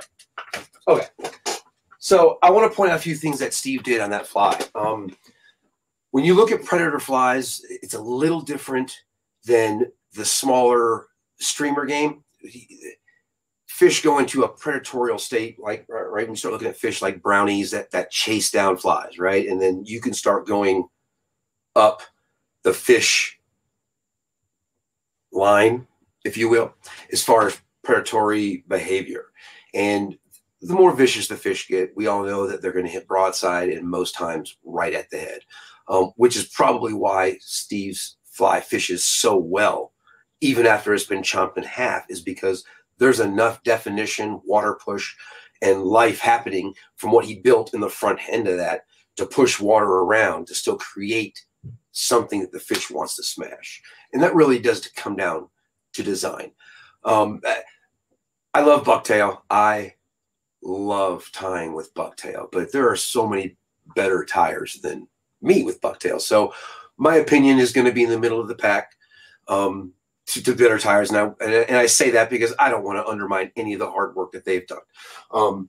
You know, a lot of my bucktails are deceivers, and a combination of either hollow ties or reverse ties or just straight up deceivers. Mostly all bucktail. Recently, I've had a couple of orders go down to South America. I mentioned that prior. So I knew that I could see what Steve was doing and kind of dial in on that for these orders that were going down. You have to kind of think differently when you're tying flies that are going somewhere that you haven't been, and for fish that you haven't really tied for. So at the end of the day, you really have to make sure that you're paying attention to the big picture, and you check your ego to the side of the vise, and you tie for the moment, for the place, and for the fish. So when I tie predator flies, I've gotten away, and this is a bucktail reason. This is not a philosophy by any stretch. I'm not anti-articulated flies by any stretch. However, when I learned to tie with bucktail, I found out that I could get the same motion and articulation and movement by stacking and building mass without weight and tapering and having that water aerodynamically move over the fly and push to the back and move. Now, if this were just a straight bucktail deceiver, I'm going to make sure that the front end of my fly has all the mass. So it's pushing through the water to create push. Now, we know the word or the term aerodynamic, right? So if you think hydrodynamically, right? Same thing. If you were in your car, water hits your windshield, it pushes up and it would fly off. Think about how you build. You want the water to hit the front of your fly and push, and then the taper will dictate how the water rolls off your fly. If your taper's too long, the water will actually shoot and roll off the taper and past your tail. So you want to make sure that your tapers are in line, so when the water moves off of your taper, it's hitting the tail, whether that be bucktail, whether it's flash, whether it's a wiggle tail. Doesn't matter what your tail is. Make sure that your taper gives you a chance to move that fly. All of this bucktail is going to breathe and move, and it's just going to really feel and look like a real fish when it's in the water. So having a proper taper is going to help. Keeping everything at the head of the fly where the predator hits is the second thing. And this is the reason why I went to one hook. On smaller trout predator flies, if I'm tying brown trout like flies, I'll do absolutely we'll do an articulated fly. Just because you can do a smaller fly, small hooks, and really handle some big brown trout and keep a really good sexy taper, i.e. Kelly Galp, right? He is the king of like really, really nice small and mid-sized streamers for trout. Love his designs. This is going to be on the one step bigger predator side where we're moving to one hook. It's all on the head. We know this fly is going to move, move, move, move, move. And when it broadens up, that's when the predator hits. And that's where the head of the fly is going to live. And I think that's why Steve's fly has such a lifespan, is that even though the back half of it was eaten, the front half was still pushing water and it was still attracting fish, and they were still eating it at half. And you can do a lot of different things. So this is the hairline wiggle tail that I have on there now. I have some with mono straights. I don't know where that one is. I apologize. Oh, is that it? Here we go. This is a demo fly, so you're not supposed to see this. But you can see I used a mono straight on here, and it's the same thing. Instead of the contraption that I'm working on now, I would have a wiggle tail connected to that. And this mono straight is nothing more than 60-pound mono, right? 60-pound mono. Cut them in 6 to 8 inch lengths, all right, and put them through a pen tube. Boil water, put said tube in the water. The warm water is going to straighten out the memory from your trilene, or whatever brand you buy for that 60-pound. Then you can take those, double them over, play them single, tie them in single, and make extensions off your long predator flies. You can tie beast flies this way and tie your bucktail off and extend the tail off your fly. You can put a wiggle tail, a flash tail, or a spinner. So there are multiple ways to build in movement to a fly without having to add an extra hook. And on the predator end, bigger fish. We're talking 15, 20 pounds. Mean fish, jumping, moving, running. Looking at a compromise in the signal flow of your rig, I think it's reasonable to say that second hook is a compromise. No matter how well it's tied in, how well it's glued in, it's a compromise. So having one hook lowers your odds of failure. And they're going to hit it right there anyway. That's where they're eating that fly. So Steve's got it going on. He knows what he's doing. Every color of that fly, by the way, is juvenile peacock. I mean, whoa. He's like, he's thinking, he knows, he's a thinking man's Tyer. So when you look at predator flies, key in not on things that trigger fish, but just tie the bait fish they're going to eat. You know, if they're eating smaller Dorado, if they're eating smaller peacocks, tie that. This fire tiger was just something to put it in the ballpark of a peacock. You know, fire tiger is fire tiger. We know what it is, you know, but that's all that's doing is the trigger color patterns. I don't really want this fish to look at this and go, that's a baby peacock. I want it to look at that and go, that's something I eat all the time because it looks like something I eat all the time. I can switch this around and make the red chartreuse and the chartreuse red, and it will fish the same. But you got to make sure you're pushing water, you're building mass, you're creating a light fly, and most importantly, a big hook. I'm going to do a shameless plug here, and I do apologize, but this is the Umpqua X Series Beast Hook, and I can't speak enough about this thing. This thing is just brawny and big and a great deceiver hook. It gives you enough length to tie on both your wiggle hook or your wiggle shank or a flash tail, as well as about 4 stages of bucktail, which will give you a tail, a shoulder or a wing, depending on how you want to approach it, and then 2 bulkheads in the front to build some mass. I mean, it's just a great hook. It's sized perfectly for some of these predator flies when you're looking to tie predator fish or fish for predator fish. All right. I could probably grab a few more flies, but I don't want to steal thunder.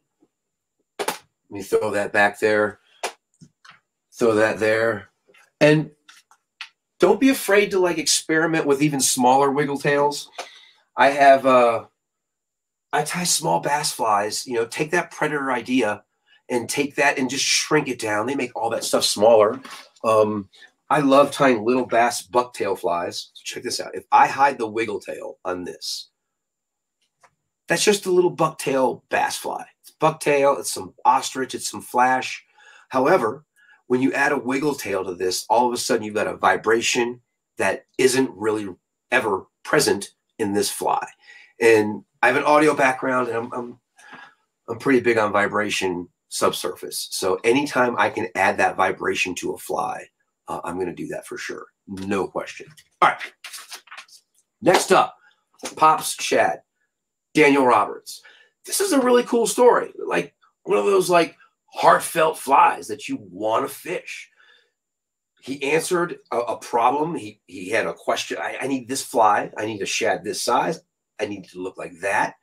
He has old school influence in this particular shad pattern, and it's named after his pops or his granddad, who they called Pops. It's Pops Shad, right? We're doing so. The pink cheeks, apparently, from what I'm told, are pretty darn important. So pay attention in this video as to when he talks about those pink cheeks.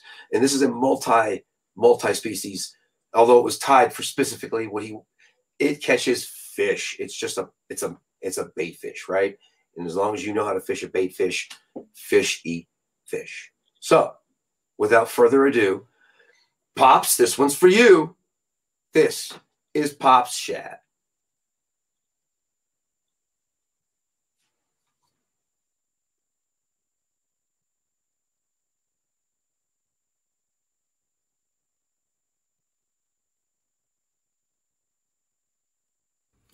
What's up, everybody?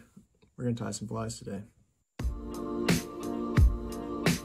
This is the new pattern coming out for Umpqua in fall 2021. This is my fly called Pops Shad. The hook that I'm actually gonna tie with today, it's the Umpqua X series. It's the XS 420 in a size 2. If you want something with a little bit of wider gap, I like the XS 415. This is a sweet hook. And then if you need something really heavy, you can use the XS 415H. This is the heavier gauge wire version of the XS 415. So I like using this one for the really big stripers, or if I don't want to add any lead on my fly, then you can actually use this hook and it'll sink it about the same as you would with adding a little bit of lead on the shank of your hook. For thread, again, a lot of variations here. You can use really whatever you want, as long as it's a natural color. I like using a 210 from UTC. The stuff is super strong. Layer of thread. So I'm going to put just a little guard behind or on the bottom side of my marabou on the tail. That's really just so it won't spin around the hook or around the bend of the hook quite as bad. You'll see it's kind of got a natural curve to it. So what I like to do is actually just line it up and basically have that curve going outwards, and then I'll tie it flat on top. So you get it in on one side, and then you can see it kind of forms a natural shape like that. So I'm actually going to bend it around the side and then line it up exactly with that other side.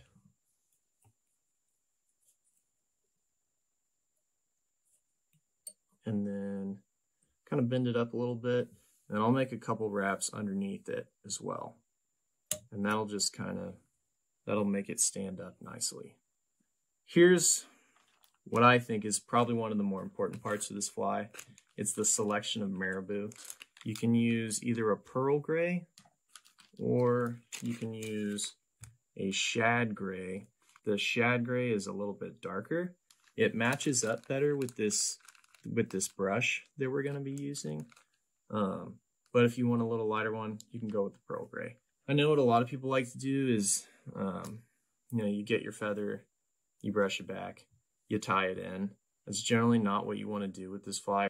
If you do that and you keep the stem in, one, it's going to trap a lot more air. It's going to take longer to sink, and then you're going to end up having to add more weight to the fly that you don't necessarily need to do.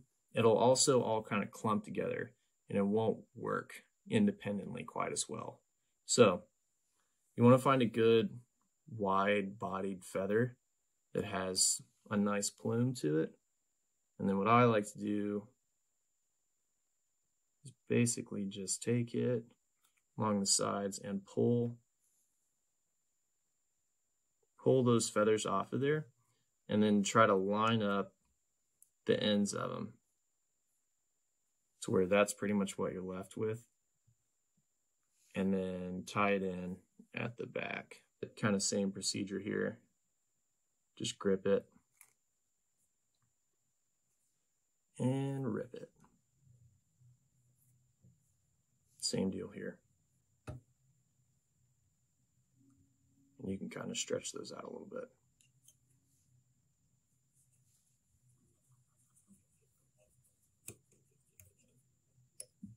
So the next step, I'm going to just use silver Flashabou. Just take one full strand,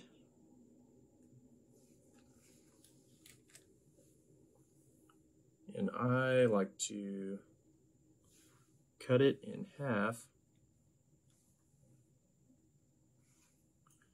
And then I'm just gonna bend it over the thread, just like that. It actually gives you a nice little connection point. Same kind of deal. Just gonna bend it over the thread and then pinch it on either side.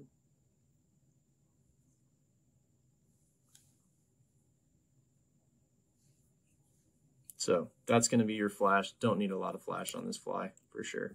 You can put a lot on there. You don't have to though. Body of the fly. This is real simple. These EP brushes. The one that I'm using for this fly is the 1.5" minnow head. And this is the minnow gray color. What you'll want off of this brush is about a 2-inch section. That's going to get you through pretty much this entire fly. And they come off pretty thick. So what I like to do is just take them and just thin them out a little bit. But if you just take them and thin it out that way, then it'll make it a little bit more manageable and you won't have to do as much thinning kind of in the end. So basics on this one. You're going to take one end of it and you want to pull just a hair bit of that stuff off of there, expose a little bit of that wire, and then tie it in at the back. And then do a little half hitch. Take your little hackle pliers and then just you'll have to kind of brush it back a little bit at a time as you're pulling it forward. You may not get it right the first time, every time you do this. But the way you want it to end is about like that. So when you're basically done with this, you want it to be right at the eye of the hook. That way, all you have to do is make a wrap over that wire and then just secure it down. So the shaping portion of this, I like using a little welder's brush. So these steel bristles will hold up a lot longer and they'll kind of pull out the things that a toothbrush can't always get. And then I like to basically put this fly into 4 parts. You got the 2 sides and then the top and the bottom. So you're gonna kind of pull out and form each side. And then same deal on the top, and then same deal on the bottom. So, let's see if I can show that to y'all. That's kind of what you're looking for. This is a really good technique that I've kind of figured out for shaping. It just keeps things separated, which is sort of what you want when you're trying to shape down to a specific angle. So you're really just going to take your scissors and go along the edge of the eye of the hook and just make a cut. Same deal on the other side. And then the top, you just kind of want to go at an angle up. Same deal on the bottom. You basically want to be aiming towards the point of that hook and then brush it back down. This is now your shad shape. So we're going to put the gills, or whatever you want to call them, on there. I use the Ice Dub UV Fluorescent Hot Pink. If you've heard anything from Henry Cowan, you know that your striper flies have got to have pink on them. So what I do is I just take a little clump of this stuff and you just kind of pick it apart until you get it lined up on the back end. And you're just going to line it up along the sides. Make a wrap. Same kind of deal here on the other side.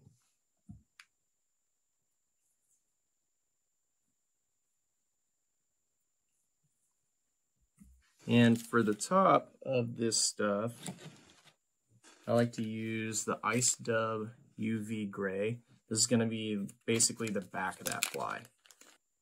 So again, you just pull out a nice section, and you're actually just going to kind of pick it apart like you did And it's really, this stuff is easy to tie in. If you start to pinch it in the middle, it'll give you a really nice tie-in point.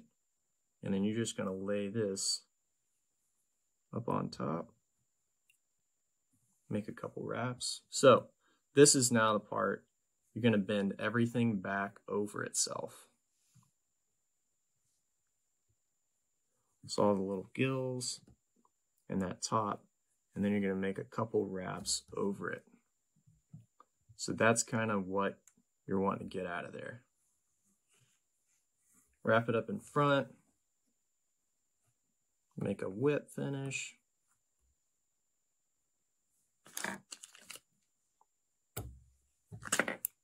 So now kind of the next portion of shaping. I like to cut off some of this back and just thin it out. This is going to be a little thicker one, but that's okay. And then again, kind of on the bottom. I generally like these flies to be a little thinner. I use 1/4 inch WTP eyes. I like using the glow-in-the-dark ones. You can also use the silver ones. So all I'm going to do is just put a little bit of the Loctite on the back of it. And then the idea is you basically want that eye to sit right behind the eye of the fly, or the eye of the hook. And you're just going to press it in there. Same deal on the other side. So at this stage, I would actually epoxy the gaps in the top and on the bottom. But now that I've got my eyes on, make my little final cuts here. Start to really shape it down.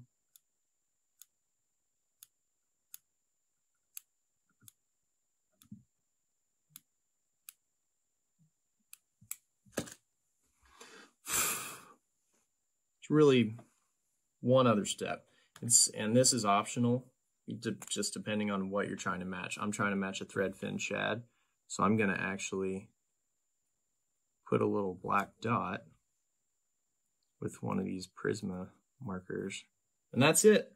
That is the Pops shad. So yeah, hope that helps, and hope you guys get out there and fish some. Thank you.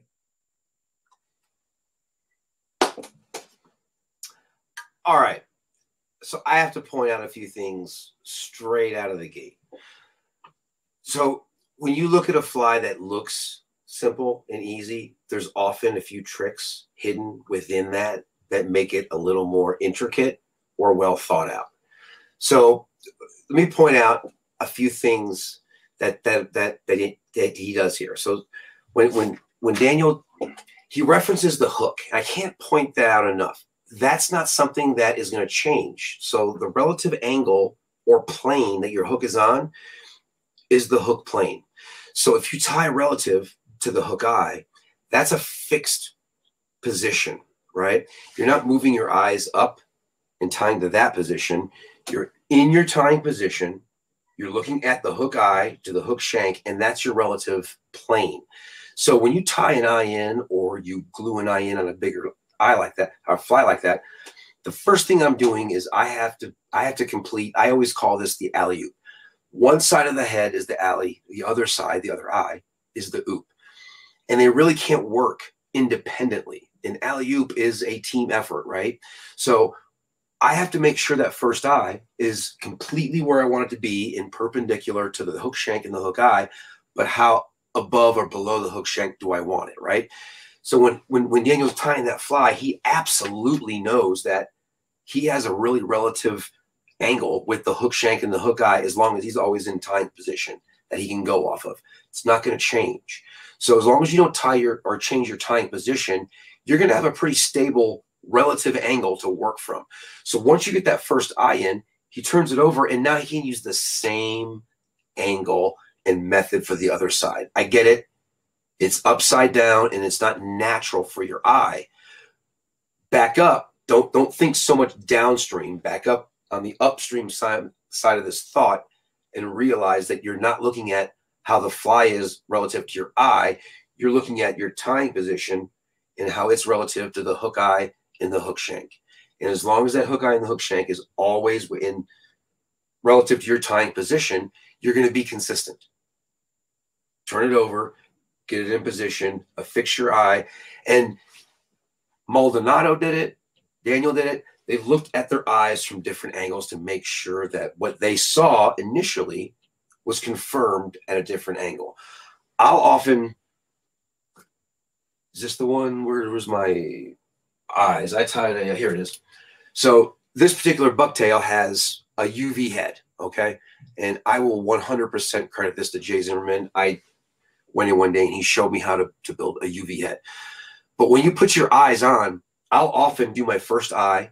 I'll get it, again, relative to the hook eye and the shank.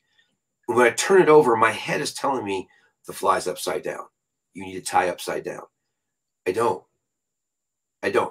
I need to tie relative to the hook point and the hook shank because that's what I did on that side. So then once I get my eyes in, and I use the same thing, use a gel glue that dries slowly. That way, if you have to go in and make adjustments, you have time to do that. Daniel's doing the same thing. He's making sure that when he knows that his eyes are spot on where they need to be, right? Now he can continue with that, with the glue and keep things solid where they need to be. It's a very, very easy thing to do and a very easy mistake to make because we're human beings. All the cats and anglers all have heard me say this. One of the biggest advantages we have as humans is we have two thumbs and a brain. And one of the biggest disadvantages is we have two thumbs and a brain. So use it to your advantage that we have these opposing thumbs and a brain. Don't let it get in your way. Don't overthink things. Your tying position, whether you know it or not, is always consistent. You're always in the same tying position. So find out what that position is and then get a relative view of what the hook eye and the hook shank look like from that position. So when you do turn your fly over, it looks like everybody else's.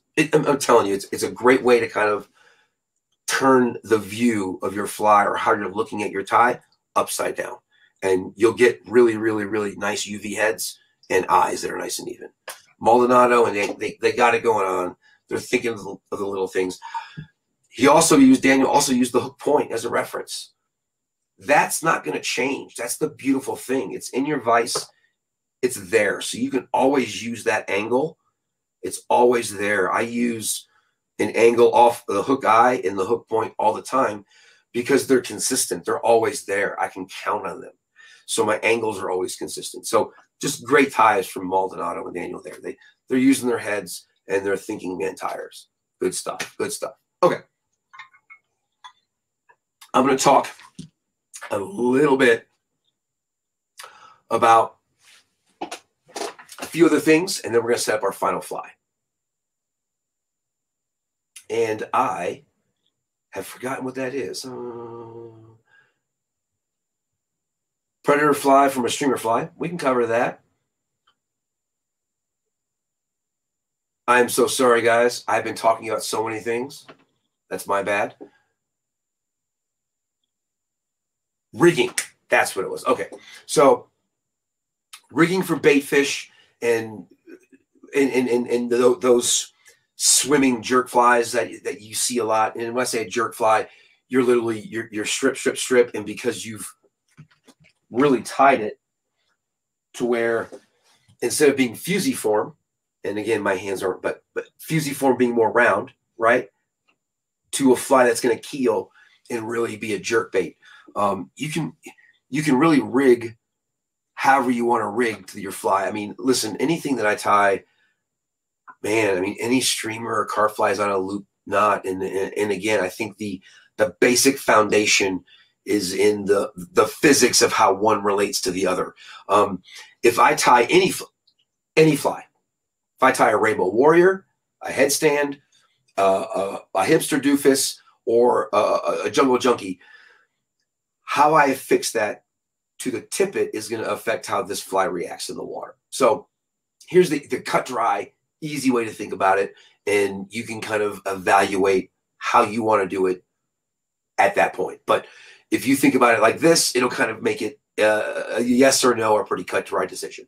If you want the tippet your tippet to to dictate what your fly does, then use a clinch knot. If you want the fly to dictate what it does, use a loop knot. And the logic behind that is if you've got a clinch knot tied down to the hook eye, the tippet's going to tell that fly what to do. It's going to tell it when to sink. It's going to tell it when to move. And then anything, trout fly, nymph, streamer, anything, right? It's tied, so it's going to dictate the movement. Granted, the heavier the fly, physics will win. I'm not arguing with that. In general, connected to the hook eye will dictate what the fly does. If you reverse that mentality and go to a loop, now the tippet is going to allow the fly to dictate what the tippet does. And when you design a fly to do something specific, it's important to allow it to do that. So by tying the loop knot in your rig with a bait fish is going to allow it to do what you want it to do. So for instance, if it is a jerk bait and you've got your fly tied to where it's keeled and it's up and down, and you're looking for that fly to dart, and then go broadside and wander, and that's where the predator fish hit, when that fish goes broadside, then having that loop knot is going to dictate and help that fly dart, and move. Having a clinch knot on that, you're not going to get as free of the movement as you would with the loop. You may get some of it, but at the end of the day, the tip is running the show. Again, my car analogy. Loop knot, the fly is driving the car and the tippet is riding shotgun. Clinch knot, the tippet's driving the car and the fly is riding shotgun. And I'm going to double snap for you, Charlie. And that's kind of an easy way to kind of look at that and go, all right, I want this to happen. I want that to happen, right? If you're just looking for flies to get down and go with what your tippet does, clinch it up. But if you're going to design a fly to do a specific thing in the water, whether that's push water and move around and vibrate, or dart and go broadside, then a loop knot is going to really, really benefit all of that work that you did on the vise. And that's really all it does. It helps you see what you saw in your mind in the water. Super easy to not know that. You go out, you tie the clinch knot, and you're like, why is that not working? Your tippet is inhibiting the movement of that fly at that point. So yeah, that's an easy way to go about it. One way or the other, one is driving the car and is going to dictate what your fly does. That's kind of a good way to think about rigging with a bait fish or a predator fly. And I personally am, my gosh, let me think about this. I hate to say 100% of the time because that's just not fair, because I'm sure there are times I use a clinch. But even when I'm Euro nymphing and I'm tying on my dropper, right? I have a dropper and a point. I'm still leaving enough. Like I'll keep, rule of thumb, right? 6 inches or so for your tag. I'll leave 8 inches so I can tie a loop. I'm that stubborn. I really like the loop. I really want that nymph to move around and tumble like a drifting nymph. So by putting it to a clinch knot, I may be inhibiting what that fly may naturally be doing. And I'm not talking about carps, anything. So I'm a big loop knot fan. There are times where a clinch is going to help you just get the fly where you want to get it. And I'm not saying that I wouldn't do that. Absolutely. If anybody watches golf and is aware of Phil Mickelson's practice habits, he practices shots that he may never take. So when that random 1% shows up, the muscle memory that he's put in his body with that random shot is now familiar. So I do that a lot of times for that. So it happens. I'm going to do that. But for the most part, I like having that loop knot. So my muscle memory just rolls on through and that fly is moving. But listen, I don't always go that way. There comes a time where like, you know what? The flow rates aren't working with me. The weight of my fly isn't working with me. And I really want to fish that fly. So I know that with the fluoro that I have tied on, I can increase my sink rate with a clinch knot. Side note, I use fluoro first for sink rate, second for durability, and then a distant third for transparency. I'm not going to open that can of worms. That's just me. That's just me. It's sink rate and durability for the most part. ancillary benefit, it's a little bit more invisible. I'm good with that. Okay. This next fly, I am spinning up for my carp bag after these are done. I kid you not. The first fly that I'm tying for myself is going to be the Rio Grande. Let me tell you, the Rio Bandito, it's a carp fly. I know. Chris tied it for cichlids, warm water fish, and every species eats this. And I'll tell you why. He's done the same thing that very, very few fly anglers want to do. And that's tie that small, unimposing craw. And because it's small, it has the ability to look like a premature craw. And those premature craws don't have developed claws. I did research a couple of years ago. I talked with Rick Mixell about this. Berkeley Fishing did a huge report on crawfish and how bass and carp eat crawfish. And bass and the reason carp were in the study is because they tend to be in the same areas eating the same things. Both species, for the most part, would eat juvenile crawfish or injured crawfish without claws. Think about it. It seems pretty logical, right? Would you eat something that could pinch you after you ate it? No, you would eat the baby without developed pinchers or the injured one so you could eat and move on without getting chewed up on the inside until that thing digested. Again, I'm not a fish, but I am thinking like one. The Rio Bandito, that's why, I mean, I'm telling you what, the aquatic authenticity on that fly has got to be through the roof.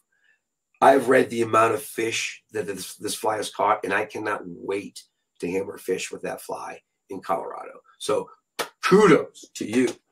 Kudos to you, Chris, on getting a fly that you know is going to be eaten by tons of fish. So pay attention to like juvenile craw videos, because juvenile craws are a very, very good way to approach fish. And by the way, Berkeley didn't make lures that were crawless or clawless for craws, because on the conventional side, they wouldn't sell. And listen, it's simple. I used to fish on the conventional side, so I get it. I understand. I know where their mind is.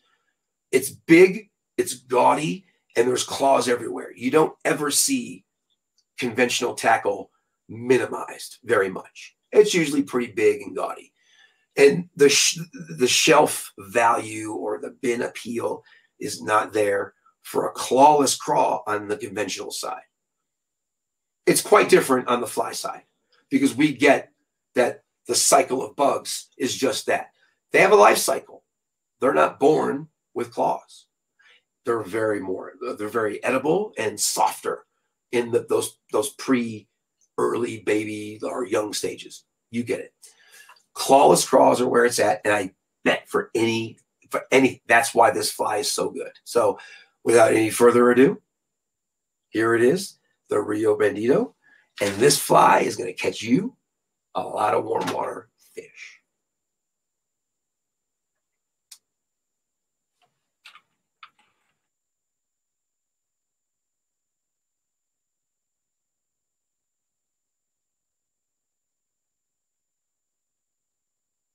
All right, our next fly is going to be one that I'm quite fond of, to be quite honest. And I know it's kind of like parents saying they love their children, but for me, this fly is one of the best all-species flies that I have ever created. And this one's the Rio Bandito. It was invented out of a need for essentially a very, very easy-to-tie juvenile crayfish imitation, specifically for our Rio Grande cichlids, which are a really awesome native that we have here in Central Texas.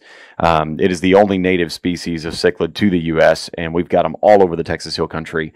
And that's why this fly was originally invented. Since then, I've caught, everything from mountain cutthroat, up in high mountain lakes, all the way to, carp and all sorts of bass and sunfish and catfish, you name it, they've eaten it. And so that's the really awesome thing about this fly. I've even caught tailwater browns on this thing, bouncing it around rocks and, right behind current seams and stuff like that, just right behind boulders. It works really, really well for that sort of stuff. But very, very easy fly to tie with a little bit of basic instruction. I think anybody could tie this. Start off, this is a size size 12 TMC 403 BLJ. And you can do this on a myriad of jig hooks. This was a really, really good one for this fly. This is a tungsten slotted bead in kind of a metallic red. There's a number of brands out there. All I'm going to do is use kind of a burnt orange thread. You want to make sure that bead is situated as far up as you can get it. Burnt orange thread here, just simply start the thread, give it a trim, and we're just going to work our way down the hook. Little thread base here. And everything kind of starts at this point. So this entire fly uses essentially two materials. One is Australian possum, and that is this right here. So this is just Australian possum in a crawfish orange. I'm going to go ahead and throw this out there and just tell you this is a very, very hard material to find. It used to be produced through Hairline Dubbin. They still obviously have what they call Aussie possum, but they have ceased making it in this color. So watch your hook point there, simply tie in this tail. You'll notice that I'm still kind of right. If this hook had a barb, it's still right there is where I'm tying this in. That's all I'm doing. And I'm going to go ahead and work this back up towards the bead a little bit. I'll stop just short.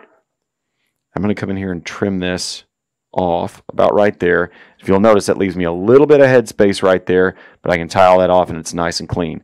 Just a little Australian possum tail. Very, very easy fly to tie. You're going to love this.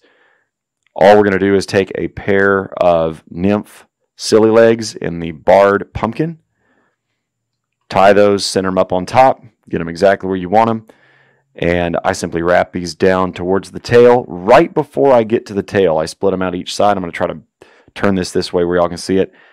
That way, it simply, as I wrap backwards, it positions those legs on either side of the tail so that they're split out. Not on top of the tail, but actually on either side of it. So kind of on your final wrap, just kind of get right over the top, check it, make sure they're where you want them, and that should be good to go. A little tag piece there, you can just get rid of it. All right, the rest of this fly, literally all of it, from the hook bend all the way to the bead, is nothing but a spun dubbing loop. So kind of an interesting thing. All we're going to do is simply take a needle, split the thread. If you want to do this as an off hook loop, you can do this too. But I simply split the thread. This is just 8/0 here, so it's a pretty easy thread to split. I'm using Vivas. Take the under fur from any of that Australian possum, or you can even find other dubbings that are roughly that, kind of burnt orange, crawfish orange. You can find all sorts of dubbing, but it's just Australian possum under fur essentially is all this is. I am taking little patches of this dubbing, inserting it in the thread, and then I took another bit of this stuff, and this is Australian possum that I've simply taken off the hide, and I've inserted in one of those Pettyjohn magic tool clips. I'm going to simply take that, insert it into that dubbing loop, and let go. If you'll notice, I can simply make a couple initial spins with my fingers, and then spin the bobbin, so it's just spinning. And then I'm going to move all those twists up into that dubbing brush, to where now I've got this really great, tight, compact dubbing brush. If there's any real crazy, wild stuff here, see how we've got a couple of big clumps in that brush? I don't know if that shows up real well on camera. I'm going to lose that. So basically what I have is under fur first, then the guard hairs on the other. All we're going to do here, make sure you don't catch your legs. You're going to start right there at the rear of the hook, one right in front of the other, all the way up to the bead. And you'll notice is right about the time we get to the bead, we start hitting guard hairs. And that's exactly what we want. Stroke all of this back every couple of wraps. Give that a stroke back. And we're going to just fill up that space right behind the bead. Just stroking this back. Make sure that thread tucks in there nice and neat. Couple of wraps. Give it a pull. Whip finish. Throw a couple of those in there. You can throw a little bit of head cement on this if you want, if you so desire. All right. All we're going to do to finish this fly, this is kind of the funny part, is we are going to take our dubbing brush and we are going to throw this in the hook gap here. Once again, I'm going to roll the dubbing brush. So if you have even a gun cleaning brush or something like that would work right here, where you try to get it inside the hook gap to brush that out, fluff it out a little bit, and then on the underside, just kind of tease out as much as you can. Just kind of going back and forth, tease that, make it all fluffy like. And then all we're going to do in our final step, trim the legs pretty short. They're about as long as the tail. you know, maybe even right the same length. I don't like them super long on this. The reason why is because our cichlids, they pick up a fly. They don't actually, they don't do like normal fish do where they inhale a fly. They actually pick it up. And then here, I'm going to come in here and trim the back of the fly flush. So go right down the middle, then come in there and give it a nice tight haircut. And I want that pretty tight, where you'll see the underside of that fly definitely has a little bit more of a flat top now. And that's what we're left with. We're left with this really great little buggy juvenile crayfish pattern. And this thing is lights out on just a wide variety of species. Absolutely love this fly for our cichlids, for our sunfish, for our bass, but I take this thing trout fishing a lot. So great all-round pattern to have in your box. I think you'll enjoy it. Easy to tie, fun to fish, and just an absolute staple in my Texas Hill Country fly box. Chris Johnson, dude. Okay. You ever find like someone who's tying flies that really see things the way you see things and tie things in the way you tie things in? Like I could hang out and tie flies with Chris and we would get along instantly. So his attention to what he's doing on the hook shank and within the fly is I love it. I love it. I'm a big fan. When you look at someone who's thinking about a dubbing loop on two levels, what he's really doing is he's kind of deconstructing a composite loop, right? A composite loop is taking materials and stacking them on each other so you can achieve a specific density, flash, or movement within a dubbing loop with multiple materials. And I love it. It's a great way to build a dubbing loop and control your dubbing loop. That said, he's deconstructing. So instead of layering different things on one dubbing loop, he's stacking them in concession. So he's got all his underfur, which is going to breathe, react, and vibrate differently than the guard hair. I'm an audio guy. I've mentioned that. So he is like, I've watched this video a few times. When I said I'm tying those flies, I'm tying a bunch of those flies. Love it. There's a lot happening with that fly, with how I tie my flies, and that he's thinking about the complete forage level on the baby side when we know that those juvenile craws are so vulnerable to be eaten. 2, he's tying and trimming his fly to do what he wants it to do subsurface. And then 3, he's using materials in a very creative way to have different vibrations from the start of that fly to the end of that fly. And I know that sounds minute, like those vibrations don't mean a big thing. You have to realize and think about fish have lateral lines for a reason. Like they're using those for a reason. So if every angler is hammering home silhouette or proportion or color, someone along the line is going to overlook that. And at that point, we know we can win or maybe bring something else to the table that nobody else is. So think about all of those details and how you're presenting your fly, how those materials stack, how those vibrations affect your fly. All we see are the same material, Australian opossum, which, by the way, HVRT carp fly, that's the tail. I'm with you, Chris. I get you, brother. That opossum, and I say opossum because it's from Australia, and I went down that rabbit hole. Australia opossum, America possum. They're interchangeable, but species-wise, that's how it lies out. Australian possum has a little more kink to that tail. The hair is wavier or kinkier, and that provides a little more buoyancy and separation in that tail. So when that tail with the Australian possum is subsurface, it's breathing more than regular possum, but not collapsing like rabbit. Love that material, and that's precisely why I use that on my HVRT carp fly, is because it doesn't collapse. Now he's using that on the bottom of his dubbing loop. What's in the top? All the underfur. That's all the stuff that gives you a softer vibration. It's going to absorb water and let water pass through and move, whereas the guard hairs are going to slow water down and vibrate. You've got two different vibrations all next to each other. It's a phenomenal way, in a very easy way, to create this sub-vibration that the lateral line in any species that you're fishing is going to pick up. Sometimes it's just that one thing in a bad condition or an off water situation that gets your fly eaten. So that is just, yeah, one of my favorites of the night for sure as a carp guy. Yeah, so let's pay some bills here, right? TU, are you signed up?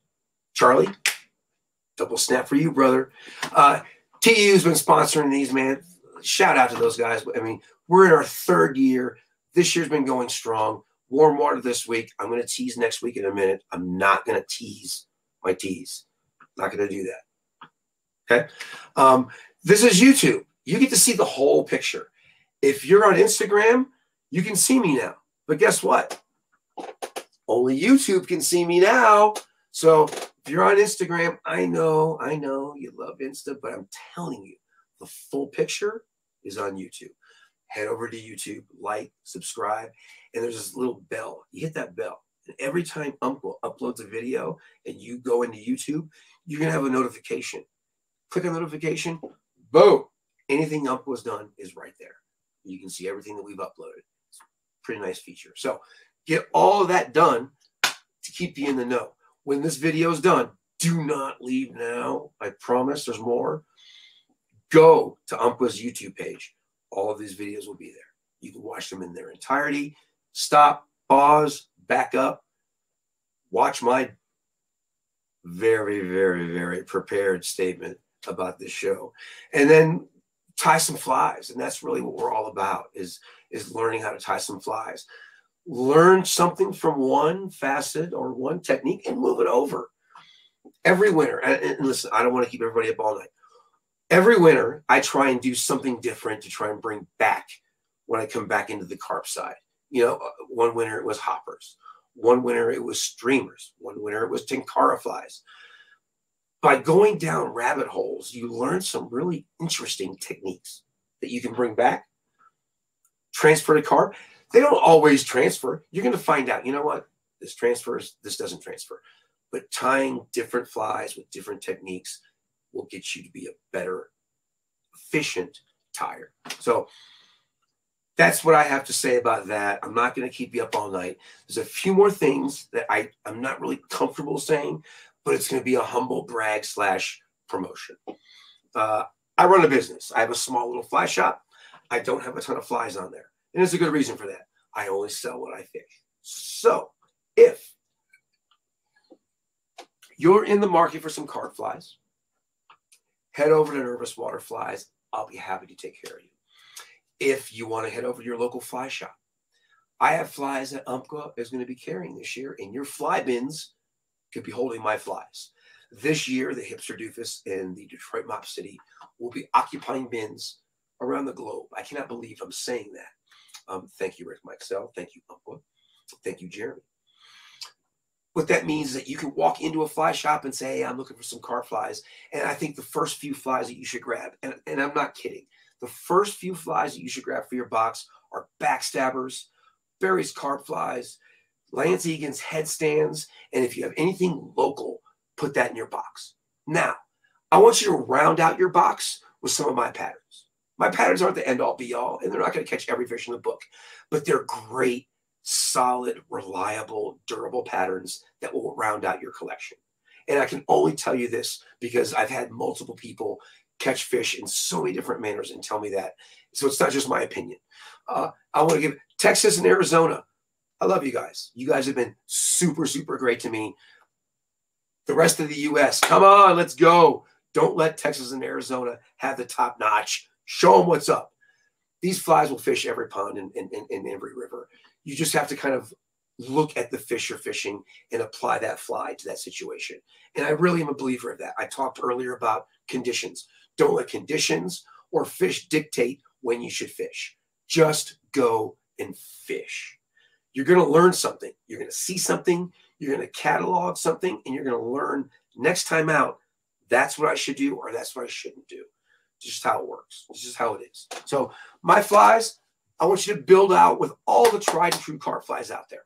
Round out your collection with some of my patterns. I really do feel that soft landing and slow sinking flies that are my jam are going to help balance your box. We're always going to have a lot of flies that can sink. I have my Detroit Mop City is a get down like James Brown and bump it along and hammer carp fly. I'm not anti or pro. I tend to lean toward those soft landing flies. So round out your collection with something that lands soft, whether it's an Eakins headstand, whether it's a Zimmerman's backstabber. And let me tell you, man, that fly has caught a lot of fish for me.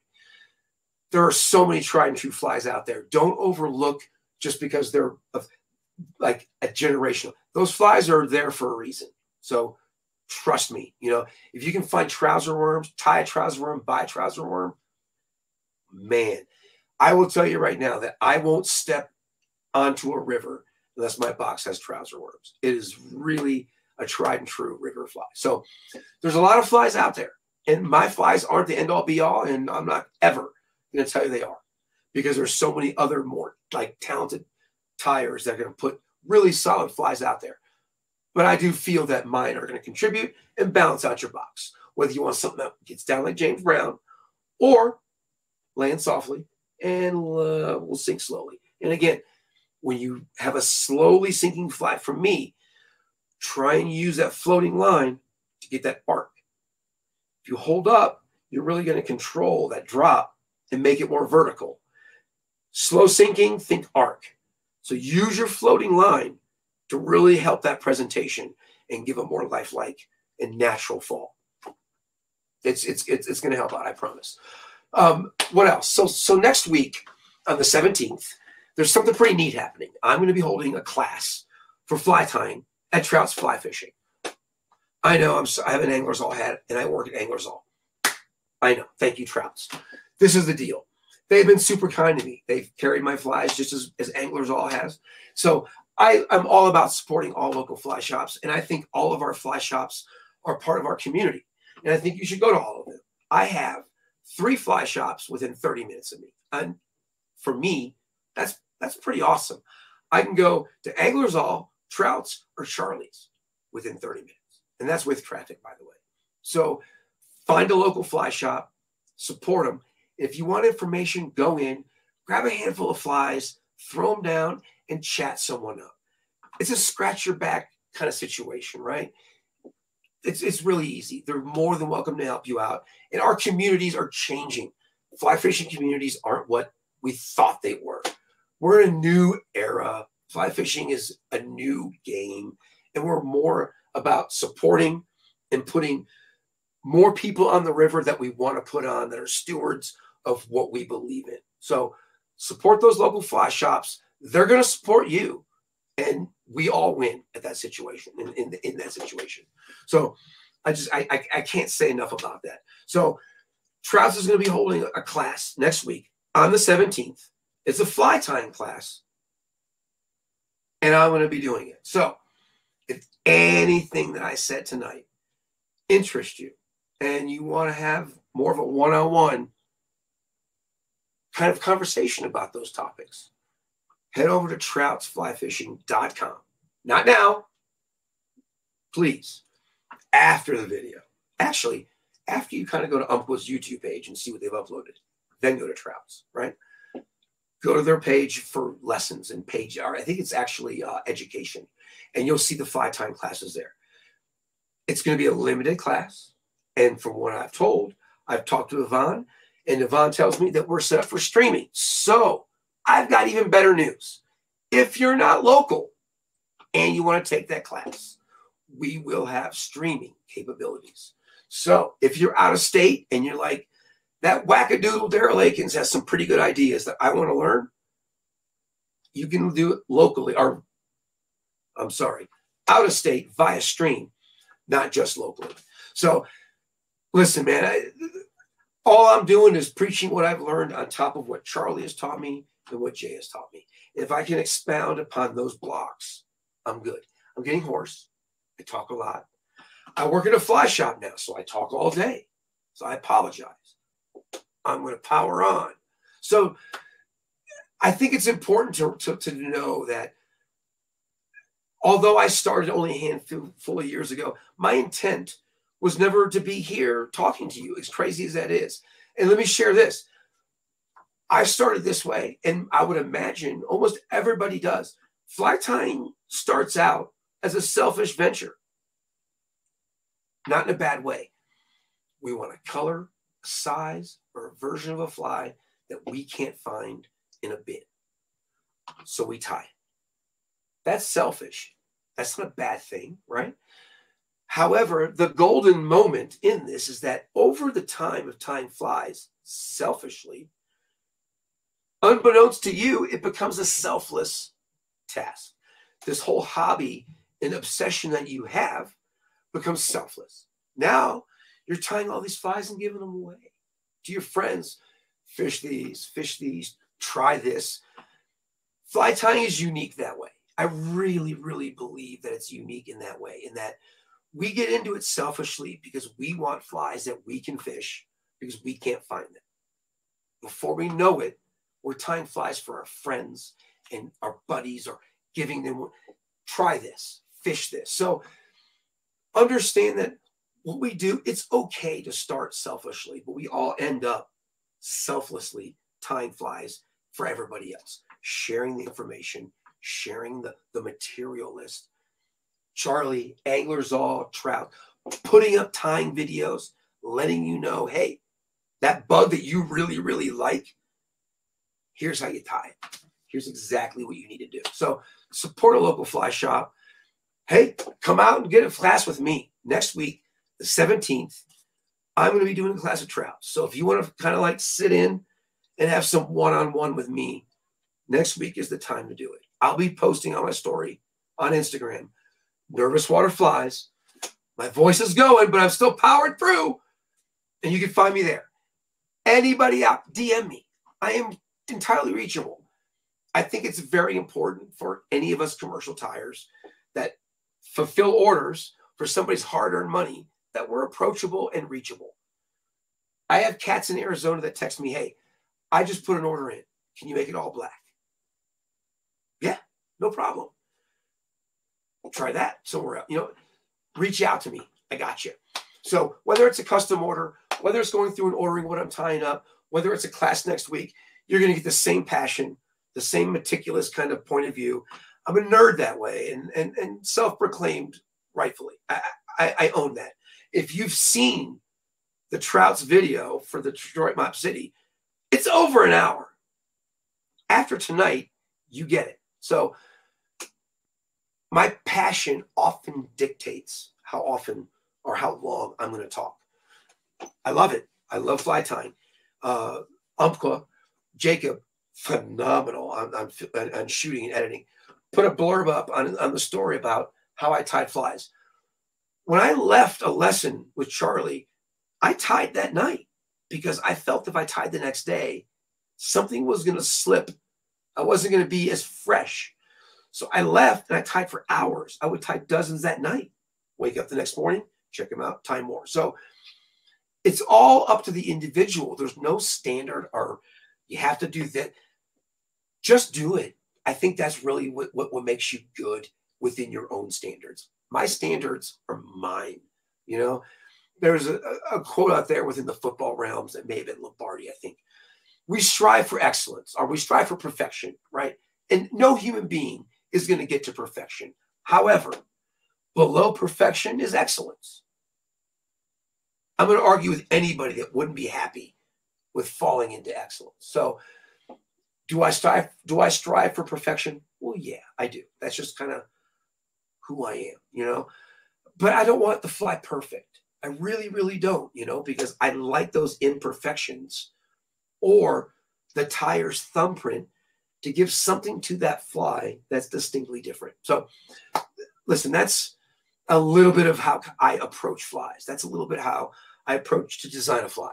And if you sign up for a class to me next week with Trouts, you're going to hear a lot about that and probably more in depth. I'm going to cover lift kits. I'm going to cover dubbing loops. I'm going to cover making sure you build your dubbing loop from the beginning all the way to where it's done wrapped on the hook shank, that you've manage that at every stage to make sure you're aware of where every part of that material was wrapped around the shank for a balanced fly. I'll help you out, I promise. All that's going to be transferable to different flies. All right. So I'm going to have to cut it short, because if I keep going on, then why would you sign up for the lesson next week, right? You're just going to listen to this. So I have to kind of hold something back. So I will encourage you, please, head over to troutsflyfishing.com. Check it out on their education page. That's where their lessons are. They'll be listed. If you're not local, they have a streaming option. Sign up. We'll take care of you. And I will just pound you with information on fly tying. And we're going to spin some bugs as well. All right. Trout Unlimited. Thank you. Not just from everybody, from me. Like, thank you. I'm a competitor in Carp Slam. Like, thank you for what you do for the DSP. Carp Slam. Go to their site. Look at the Carp Slam. And if you're carp guys out there local, sign up and compete. It's a great way to test your ability to do one thing at a specific time, at a specific place, with specific conditions. It's a very, very esoteric situation, and it will challenge you as an angler. I love it. I love it. I love it. So Trout Unlimited, thank you very much. I've told you to like, subscribe, and hit that bell up top. If you haven't done that yet, do it. That's always a good thing. There's a fly tying class next week. I have a business, Nervous Water Flies. Now, next week, lake and high alpine stuff. And we have got, I'm not going to go out and say the L word. I'm just going to say that we've got a cat that knows what he's talking about, a reputation for what he's talking about. And quite honestly, I don't know if we were to compare the fishiness, like the overall level of fishiness between Landon Mayer and Lance Egan, do you think we can compare those? I mean, seriously, if you were to think about, and just as a heads up, I've worked with Lance unknowingly because I do post-production for fly fishing films. So all the modern nymphing stuff, I've seen all the stuff that never made the film with Lance. Lance accidentally catches fish. Love your brother, and I know you're never going to say it, but some people are born with this fish gene. I think both of those cats, Landon and Lance, they were born with the fish gene. They got it. So if someone's going to talk to you about fishing a specific technique like Landon or Lance, I'm tuning in. So next week, Landon's going to be talking to you about lake alpine or high alpine fishing. And that's pretty good stuff. This year, one of my goals, a 3 or 4 weight in hoppers, small creeks, high elevation. So I'm going to be tuning in, and I'm going to be tying flies from this whole series that I can use for my summer goals, without a doubt. But yes, next week is going to be top notch. I can't say enough about that. So that's pretty much everything, I believe. I could keep going. Like I said before, it's like a driver's ed car. I've got a gas pedal. I've got a steering wheel. And I can pretty much do anything I want to do. But if I look to my right, Sam's over there and he has a brake pedal. So if I get out of control, he can kind of like put the brakes on and go, we're done. We're going to wrap. We're going to send everyone off and let them go. So I'm going to wrap up. And that in itself is going to be long. But just to kind of wrap up the whole night, warm water fly tying. Listen, it's kind of what I fell into unknowingly, whether it's streamers, carp flies, bass fly, like predator shrimp. All of this stuff really is connected. There are cousins, and that's why they're all bunched here. So if your questions aren't answered within my unbashingly level of just babbling, you want to rewatch these videos, you want to reach out to me at Nervous Water Flies and DM me. I am all about it. Please ask me. I'm more than happy to answer. I really am. If you want to stop in at Anglers All and chat me up, do that. If I don't have the answers, we've got an unbelievably talented staff at Anglers All that will have any question you have answered. I promise. So yes, all that, Anglers All, Trouts, Charlie, stop into any of those places, support them, come see me, sign up for a fly class, support Denver Trout Unlimited, and make sure that you check out Carp Slam. Carp Slam is the best. I'm telling you, I'm really kind of pumped up now because I like warm water. So listen, go to Umpqua's YouTube page. All of these videos are there. Even Charlie's. Now listen, I've read the chat. Charlie's not going to be nearly as animated as me. I'm working on that. He's pro double espresso. I'm pro triple espresso. So I'll compromise. I'll try the double. We'll work on Charlie being more animated with the double snap. But at the end of the day, we all love what we do. We all love tying flies. And we all nerd out on making sure that the fly that we tie is going to deliver. And not just for us. Like, Umpqua puts our flies out around the globe. So that standard is going to speak volumes for us, right? I mean, we are going to believe in ourselves to a certain level. When someone else believes and stands up for that, I think that speaks for everybody when a third party says, we're good. Not only are we good, but we're going to put it all over the globe. So you can walk in any fly shop or go to any internet web browser and find that individual's fly. So just know the standard from Umpqua is the highest. And that's why Umpqua is what it is, because of the standards. And I am more than humbled and beyond privileged to know that my flies are being distributed by Umpqua. I can't speak enough about that. So when you enter something for the right reasons, I think that you end up in a situation, i.e. this one, for the right reasons. So Umpqua, thank you very much. I can't thank you enough. Trout Unlimited, Trouts, Anglers All, Charlie, every local fly shop here in Colorado. I love you. And most importantly, Rick Mixell, just because I wouldn't be here had he not got the ball rolling. Thank you, Rick. I really appreciate you, brother. So listen, next week, same bat time. No, same Umpqua time, same Umpqua channel, right? That works. Tune in, 7 p.m. and listen to Landon. I doubt he's going to be as animated, long-winded, and as me. But I can tell you this much. The information is going to be spot on and reliable. So tune in next week. Check out what Landon has to say. I'm going to be there. I get off at 6 o'clock.